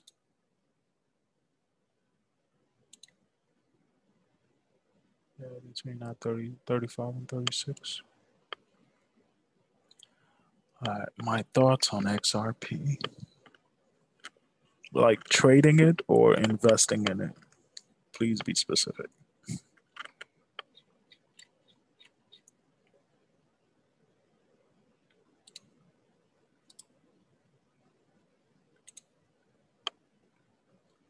Investing? Ooh. Um, I don't like XRP. There, it doesn't make any sense to me. All right, so let me break it down. There's one way, and let's just talk about it logically. XRP is being used for cross-border payments. Let's say I'm trying to send some money to my family in Mexico. That means that my US dollars is being converted into the XRP token. And then once it gets to Mexico, it has to be converted from XRP to pesos. Here's one question that no XRP supporter can ever, answer. Who's going to buy XRP in Mexico or Sri Lanka or Indonesia? What use case does XRP have in those corners of the world? Matter of fact, you should check to see the volume that of exchange that XRP are doing in those parts of the world. If no one is able to convert my XRP to pesos,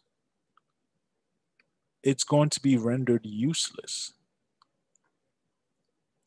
It has to be that type of transaction has to be done in a currency that everybody would want, right? The reason you could send a US dollar everywhere is because there's a use case for it and it can be exchanged everywhere. Who the hell is exchanging pesos for XRP? I don't know. Last time I checked, there was about $1,000 worth of trading done for the between XRP and the Mexican pesos. $1,000, meaning if I want to send $1,200, 200 of it can't even. There's not even enough trading volume to exchange it. This concept does apply to every coin, but each coin has a different amount of transactions or trades that it's doing in each corner of the world. And plus, each coin is not trying to, do what XRP is doing with being a cross-border payment system. It just makes no sense to me. I do understand they're saying like, oh, it's the banks that will be transacting amongst one another, et cetera, et cetera. The banks are trying to create their own central bank digital dollars, CBDCs. They're trying to create their own. So why would they utilize XRPs? Now, XRP had the partnership with MoneyGram, but because of the lawsuit, they lost that. All right, they lost that thing with MoneyGram. So overall, and me personally, I haven't done late any research into XRP lately, and I may be wrong on a lot of things, and they might have improved a lot of things, but it still comes back to the age-old question of who's exchanging XRP for, insert national currency here. Like, who's actually utilizing it? If only the banks are using it and it's being advertised for them and shit like that, like what local person, local merchant would be using it. Now, this is why Bitcoin I am very bullish on and keep telling y'all to focus on that. Quit neglecting Bitcoin. because Bitcoin is utilized across the world. There's an increase in popularity for Bitcoin. When people think crypto, they think Bitcoin. That's not to say anything else won't survive, right? There's a huge use case for Ethereum and other cryptos. They have their own use case, but Bitcoin is the granddaddy of them all. Like, there's a reason why it's at number one, and there's a real necessity and use case and just overall brand recognition when it comes to that anyone would want to exchange for or out of Bitcoin, right? There would always be a lot more exchanging that's happening for a currency that is well known, well used, well needed, actually solves a problem, especially if you look at Venezuela or other countries where their currencies are going to zero. Those people need something to transact in. Okay. So if there's no use case for that coin and you're, that particular part of the world, then how is it going to survive? How is it going to benefit for what it's being used for? Right? How is XRP ever going to solve the problem of remittances and exchanging money if no one's looking to exchange for XRPs? Now, I do hope the price of XRP does well because I know a lot of people that got into it with the root. I think I still have some XRP. Nothing crazy. Nothing crazy. I think shit like you have to keep like 20 in your account or something like that. Like, or you can't send 20 from an account. Look, that's some BS in itself too, that it's programmed into their code for 20 XRP tokens to always stay in somebody's account. That's the fuckery in itself as well. Like, makes no sense. And not to mention that for what XRP is trying to do, not only are there other cryptos that are in that space and doing a better job, like Stellar Lumens, but you can do the same thing with cryptos that aren't advertising, cross-border payments and remittances as their number one, use case. You could still do all of that with Bitcoin, but it's not being advertised for you to use that for Bitcoin, right? So it's one of those things where, like, I see a lot more downside for Ripple than upside. And those that's been in the space for a while, you'll understand why. For the newbies, like, I don't know why Ripple is just something so easy for, like, most people that don't know much about crypto and just gets into it, it's like they know two things, Bitcoin and Ripple. And it makes no sense to me. And it's like, how'd you jump to Ripple? Like, you skip so many other good cryptos. But yeah, you say you have Stellar too. I mean, that's solid. Stake them somewhere, earn some interest on them. Like, for me, I'm looking for the next Google, the next, Amazon. Like, I'm looking for the next big crypto companies. I can already tell you, two of them, Bitcoin and Ethereum, for a good measure. And I'm not going to say the third is XRP, even though XRP um,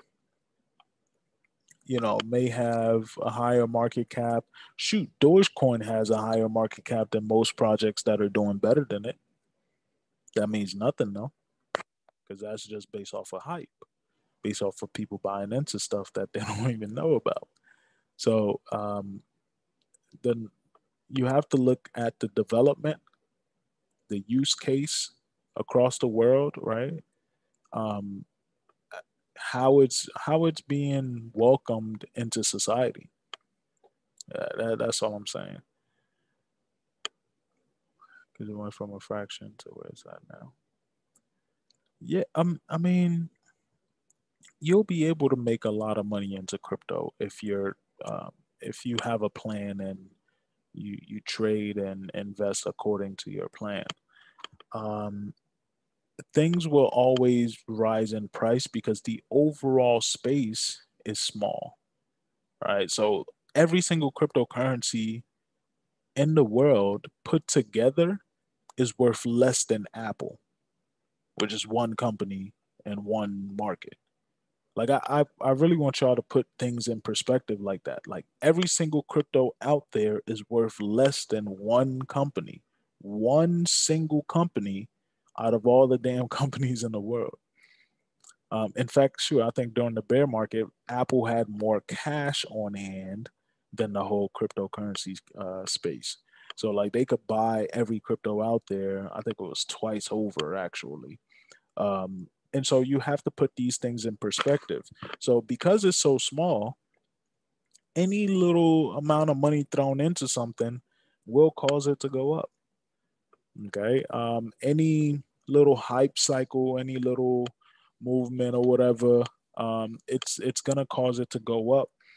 So if you position yourself properly, you got in properly, you'll be able to take advantage of what's going on. The funny thing is, I was gonna enter into XRP, but I wanted it to go to 11 cents. It only stopped at the 16 cents. I wanted it down here. I was being a little greedy. That's the only like, and I was just gonna put $100 into it and see what happened. It would have been a nice little 7x, but I don't even care for it because I would only trade this thing on MC4. Like, look at this big move to $2 on this volume. It's not sustained. You see what I mean? Look how low this volume is compared to all this other volume for such a big move. Like, part of that is manipulation too within these exchanges. You say you got in during high school. During high school, how old are you now?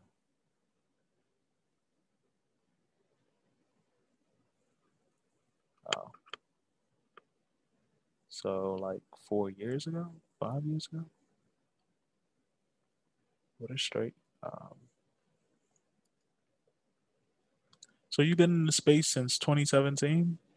So you should know what's up.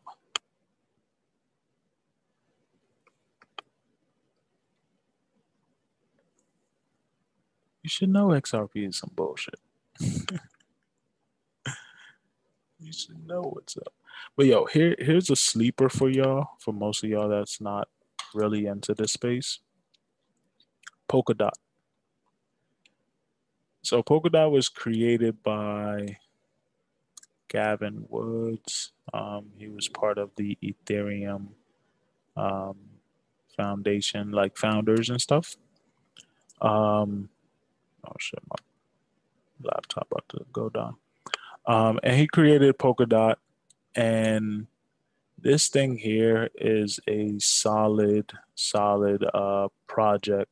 Their whole ecosystem is pretty much built around interoperability with other blockchains. So what that means is I have an Xbox and there's Polkadot in the middle that allows me to play my Xbox with my PlayStation friends. Right? That's interoperability between two different platforms. That's what Polkadot allows you to do. So yeah, Polkadot pretty new, but their team is old. Their team has been in this space since the beginning. They build solid projects like Ethereum, and they're looking to do the same way with this. This is like Ethereum 2.0. It's a little different, but it's like it's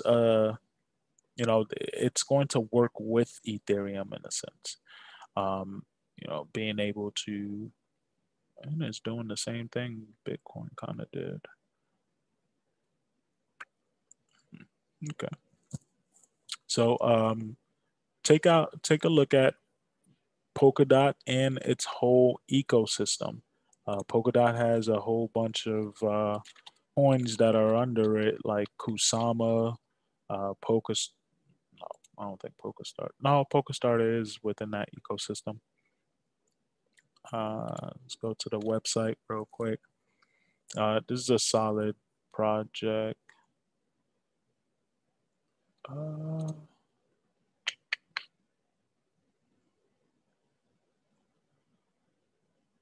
yeah, so this here that you see is basically like the network that they're trying to create where data can flow from any blockchain that's within their network, right? So if you need to know the price of real estate and there's a project that focuses on NFTs for real estate, you'll be able to pull that data from wherever, right?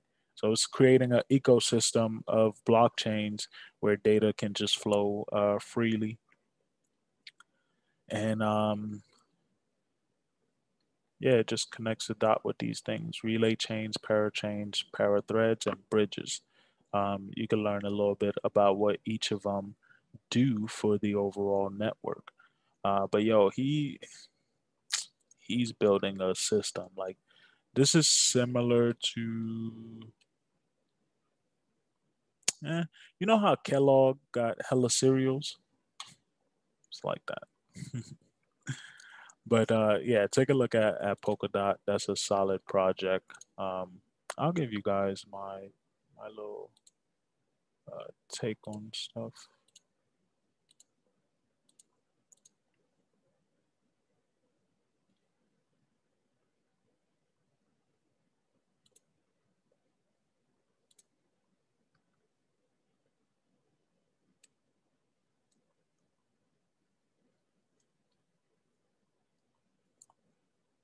These are my top projects that I like.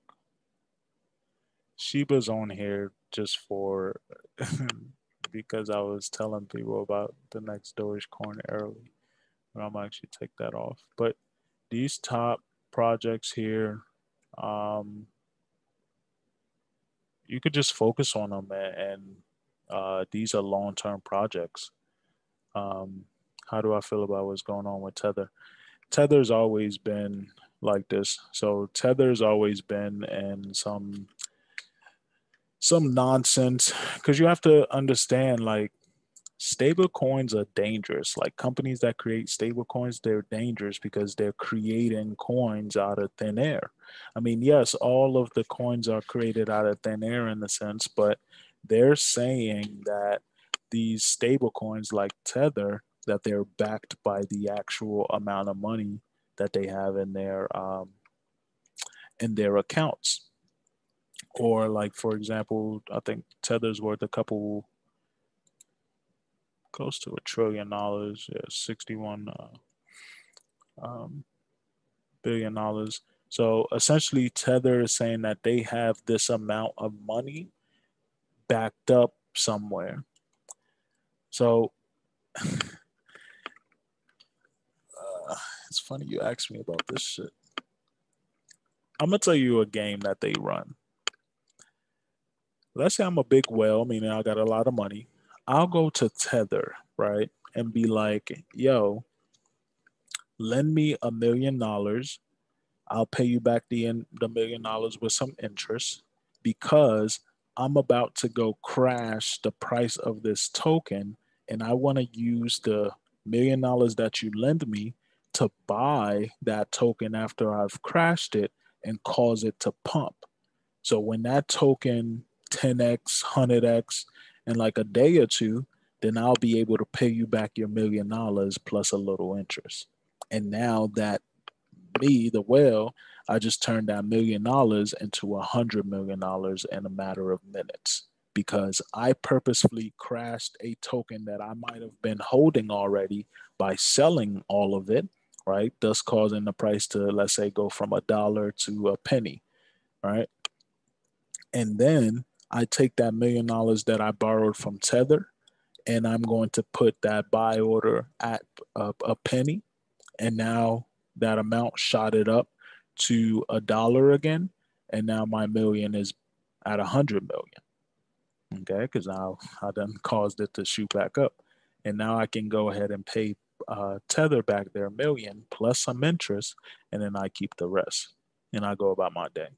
Tether does that with about 10 to 20 millionaires in the space a day, and that's how they make most of their money.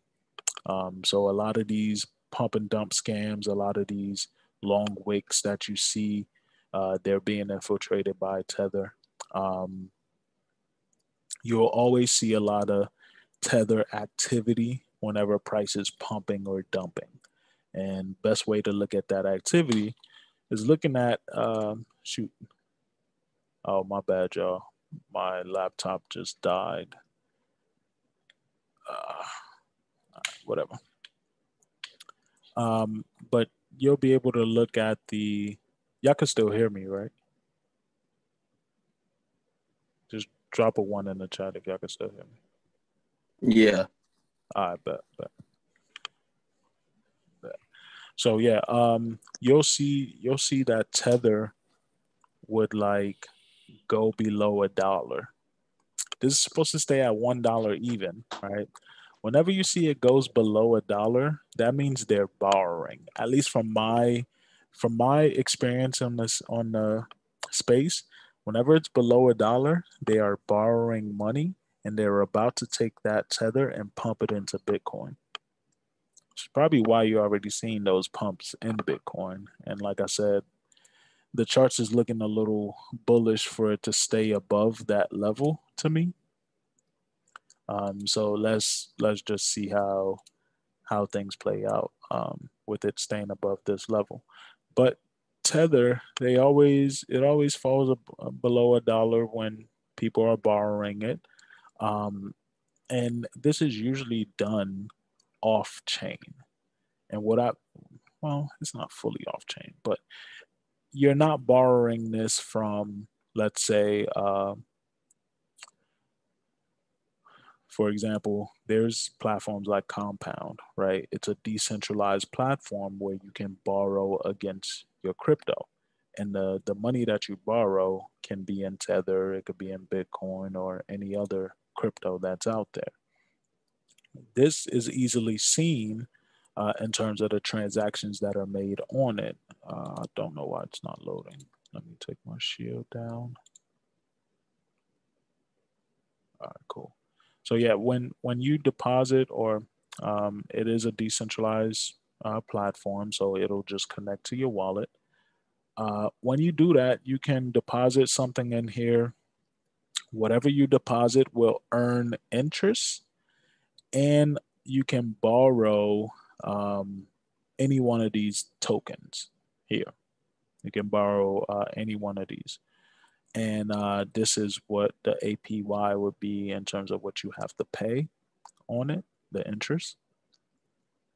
So yeah, you see Tether on here, but Tether, the foundation, the company themselves, they do side deals pretty much with these rich people. These rich people don't come on these platforms to take out that loan and stuff like that, because that would be seen. Like 240 million is liquid on here. That means there's 240 million dollars worth of Tether on this overall platform. If I need 100 million of that, like that's almost gonna crash the platform. And imagine if 20 people want to do that $1 million trade or deal like how I just told you. There's not enough to go around. So essentially, you just want to. There's nothing that you could really do about it, but look for the signs on when it's happening, right? And whenever it's happening, that's why I said it goes back to you knowing the basics of your charting. This happens often whenever we're at a support slash resistance, where these tether buys be happening at. And half the time you'll see these, big buybacks, these big um, jumps, whether it's a wick or just one or two candles that are just so bullish you could barely even get the buy on it. Um, these here are essentially pending orders that people would put at these levels. And as soon as the price hits them, it gets bought up, right? It continues to shoot up. Um, I'm part of those people. I don't trade the regular stuff like in between these zones. I wait for it to hit my demand and supply zone areas, and then I take my buys or sells accordingly. Everything in the in between, that's just retail people trading it back and forth on the daily. That doesn't have the biggest moves that you would want in them. Okay. But my thoughts on the tether thing, it's not good for the space at all. I know they had their hearing from the New York, the Department of Justice or whatever. Um, they they said the judge or whatever told Tether that they had to provide proof that they actually have all of the money that they say they have. Now, think about this logically. If they don't actually have that money, then they have to sell Tether to actually get that money or sell their Bitcoin or whatever. And if they have to sell, then and they hold a lot of it, it's obviously going to have a negative effect on the markets. But that's just my overall thoughts on it. I mean, I don't love it. I don't hate it. It's just part of the game. And if I can strategize, make my strategy uh, be more relevant to the games that they're playing, then I myself can win in that game. So Tether has its place for the rich to go ahead and borrow and make their money, um, stuff like that. But overall, there's other stable coins out there that I could use and get the same results out of, like DAI. All right, y'all. I'm going to end this one here. It's already been a very long convo, but I hope you guys got a little bit better understanding, especially on what I'm looking for with Bitcoin. Um, this does look bullish to me that it'll stay above this zone here, but again, still to be seen. I can look at my EMAs here just to see how things are playing out or whatever, but it's just a waiting game for me right now just to see how uh, it's actually going to play out. Um, but other than that, just shoot, we're starting to get across on that 15, uh, which isn't a good thing, but just watch out for that 41K area to see if we stay above it, especially on the 30-minute or the hourly. Um, yeah, if we stay above it, then take your long all the way to 50K. If we break below it, then take your short to 35K, um, and then, well, 36 and then 35, like 36.7, 35, because we got this support here. And keep in mind that your 200 is at around 40K. So remember I told y'all the 200 EMA, it plays as a major support, especially when things are bullish, and it plays as a resistance when things are bearish or moving sideways. So we may see a scenario where our 50 and our 20 crosses, but we find support at the 200, which is around the same area where our, that 41K resistance support is going to be at. Okay. So the 200 EMA, you want to see it find support there on top of it, and that will carry its move up. If things start to swindle down like this, we fell below the 200, but I immediately told you guys to, watch for the retest of that 41K because we usually find some bullish momentum, because a lot of people are looking at the same things, right? We find some bullish momentum whenever we fall below it. If we're still going in that bullish sense. If I would have saw we got rejected here a couple times, then yeah, like, oh snap, we might really be bearish. Before the 200, remember too that it's per period. So if I'm looking at the 15-minute, it may look totally different than how the EMA look on the 1 hour. Okay, so keep that in mind. On the 15-minute is just the 200 period, right? Moving average. So this here, this number that this line is giving me is averaging the last 200 15-minute candles and kind of giving me that average price. So right now, price is pretty much above average. So that's a bullish stance on. But that's just my quick analysis on things. I'm gonna continue to show you guys like the quick and easy ways to do things in the crypto space, especially with earning free cryptos. I'm all about making free money in this sense. Oh snap! It's like 5 of y'all on here. Have y'all gotten or heard of the helium boxes? I know some of you guys been with me for a minute. I know some of you guys weren't able to get them. Oh, Mariah is on here. Because I don't understand why I wasn't letting you get another one. Eugenie, you said you tried.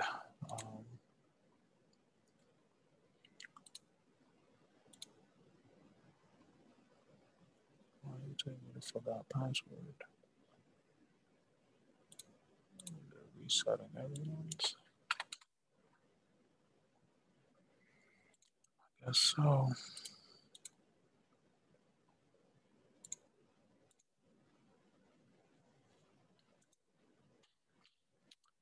Yeah, helium.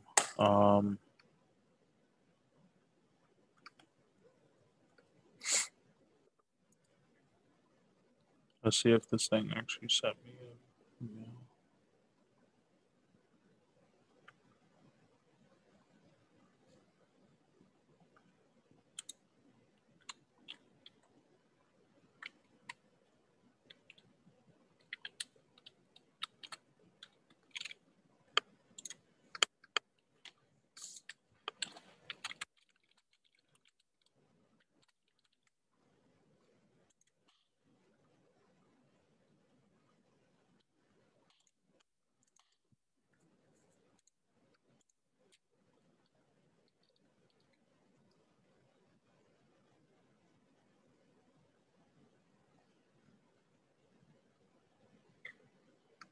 You said, why do I have onion?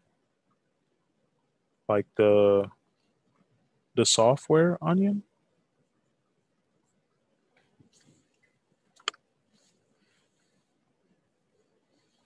Like Tor? Uh, I used to play in the dark web back in the day. Yeah, gang, gang.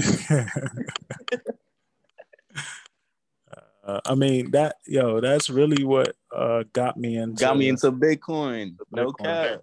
Because you needed Bitcoin to do anything. So in high school, I used to jailbreak and root people's phones.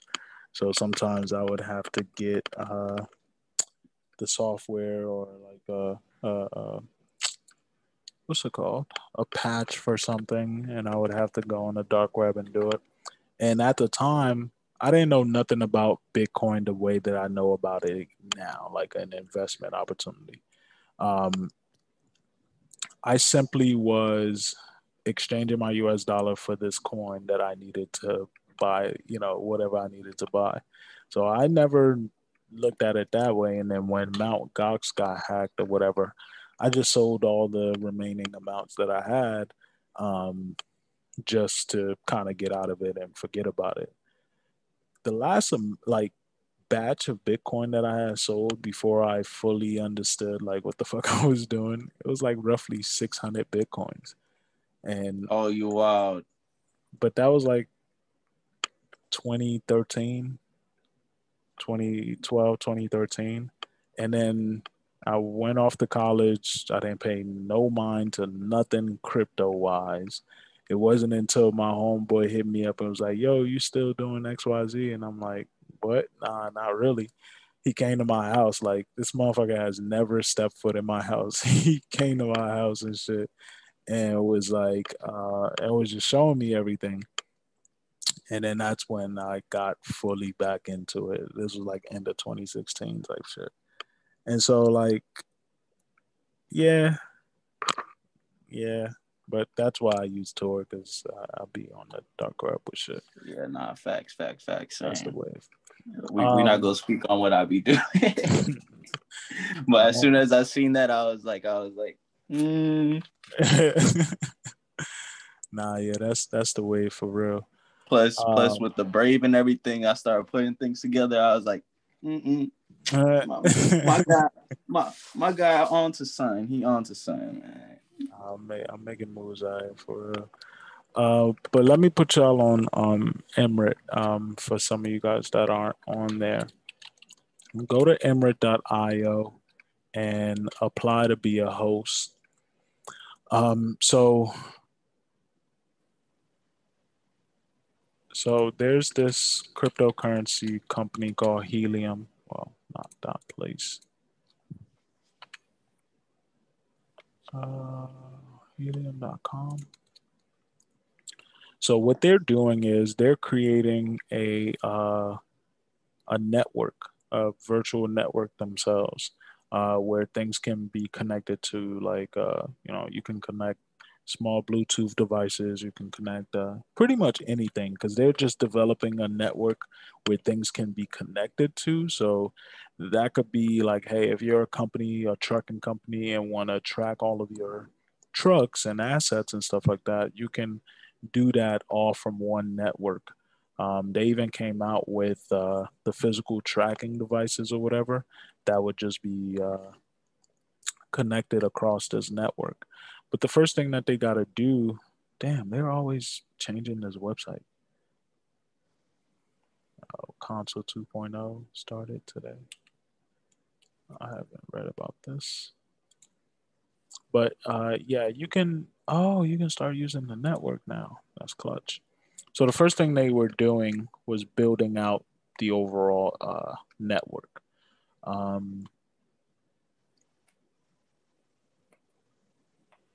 Yeah, so they have solutions for all these different methods. I want to see where the Explorer is. All right, there you go. So this here is the Helium Explorer, which shows you, yeah, all of the different boxes. I'm gonna go to the original Explorer because that new one is, I haven't interacted with it much. Damn, 103,000. That's max. When I first got on here, there was only, oh, and it looks like there's data missing from this first one because there's a lot more shit here. But essentially, the first steps is to create this network, right? It's sort of like, hey, we got the telephone, but we ain't got no telephone poles to carry the signal across the country. So you had to get these boxes out. Obviously, they had to either convince people to buy them or factor in this company called Emirates. They're actually handing these boxes out for free if you met some criterias of theirs, obviously. So they send you the box, you plug it up, put the antenna on it, put it next to a window, and that's it. That's your only responsibility. Um, and of course, obviously keep it online and keep it running. But the boxes do everything themselves. They're able to uh, run by themselves, do the connections, etc., and you'll be able to earn the HNC token. So I'm gonna click on just a random one. Oh yeah, it's because they're doing the grids now. So the grid would show you how many is in there. So I clicked on one and you see the line that's going to the other ones. That's basically an activity that it has done. You can see all of the different activities from rewards to beacons, data, etc. You see all of the different activities that it's doing. On the statistics side, you'll see its earnings on a 24, 7-day, or 30-day basis. So in the past 30 days, this box has made 12, almost 13 tokens, which is worth $180 right now. So this person just simply plugged up their box and just let it run. So you can do the same for free with Helium. They will send you your own box, and Helium will give you 20% of what that box makes. Okay, so keep that in mind. So, yeah, this one hasn't earned anything yet, but you'll earn 20% of whatever that box makes. And oh, this tells you how many of them is in the damn square, which is ridiculous. It's crazy. But yeah, check it out. Sign up, get you a box, get you multiple boxes if you can. I'm gonna check that out to see what's up. Um, and yeah, just if you need any assistance with that, just let me know. That's another way to earn some free crypto, especially on the crypto that has some usage behind it. All right, y'all. Zay, it Yeah. told me not enough people in my area are using it. So what does that? So I had to get more people to use it. Is that what that means? No, it's just based off of Emirates criteria. I don't know how they do their shit because they told one of my homeboys who lives in Irvington, New Jersey, that there's not enough around him, but he ordered one for his homeboy that literally lives around the corner and he got his. So it's based off of whatever criteria they have set up. Um, so there's a couple things you can do. You can just have people around you sign up for one, right? And send them all of the addresses at the, let's say, like 3 or 4 people on your street, send them all the addresses all at once. Or you could do this, use another address because he said I'm gonna finesse my way for 3 boxes. You could, yeah, you could get as many boxes as you can. Use another address and see if it works because I was able to. It's crazy how they said it's not enough around you when I done ordered one for like it was like my old school teacher. She moved down to like North Carolina or some shit. And I ordered like 2 of them. One sent to her school, one sent to her apartment. Look at North Carolina. There's barely shit out here. Um, and they were able to receive some. I forget where they're from. But I would say use multiple or different addresses. Use like your grandma address, your aunt's address, because I think you can have it sent to you, but the installation address is somewhere else. Don't quote me on that because they have been changing a lot of things. But I will tell you this: you can um, you can put an installation address, but you don't actually install it there. Okay, I'm gonna repeat that again. You can put an address that you say you're gonna install it at, but don't actually install it there. I have about 20 boxes across the U.S. that are mining, and roughly 5 or 6 of them are not at the addresses that I've told them they were gonna be at. And in fact, I'm running well accidentally running an experiment where I had a box sent to my aunt's house, and then my cousin, who that's his mother, he had one sent to his mother's house too, but he actually has it installed at his house in Belleville, and his mother lives in Newark. The box that actually is plugged up in Newark is earning about 3 times less than the box that's actually plugged up in Belleville. Although on the map and everything, it says that there's 2 boxes that are plugged up in that one area, but the one that's actually further away is making a lot more money than the one that's plugged up where it has to be. So I would say for the free ones, I don't know what their criterias are in terms of who gets one and who doesn't, but I would say if your address gets denied, um, try your address again, try someone else's address, or if you know a lot of people around your area, just have all of them sign up with you, and y'all earn. And so check. I say try your address again because at the time that you tried it, it might have been too early, and there might be more people that have some around where you live now, and you can go ahead and should be able to earn it now. But yeah, that's pretty much the whole idea behind it. Um, just get you a box, plug it up, and let it rock. Um,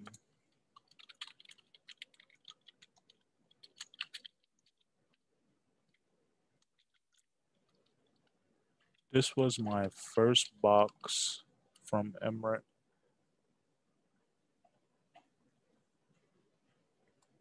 But since then, what I've earned from this, I was able to purchase my own box um, myself.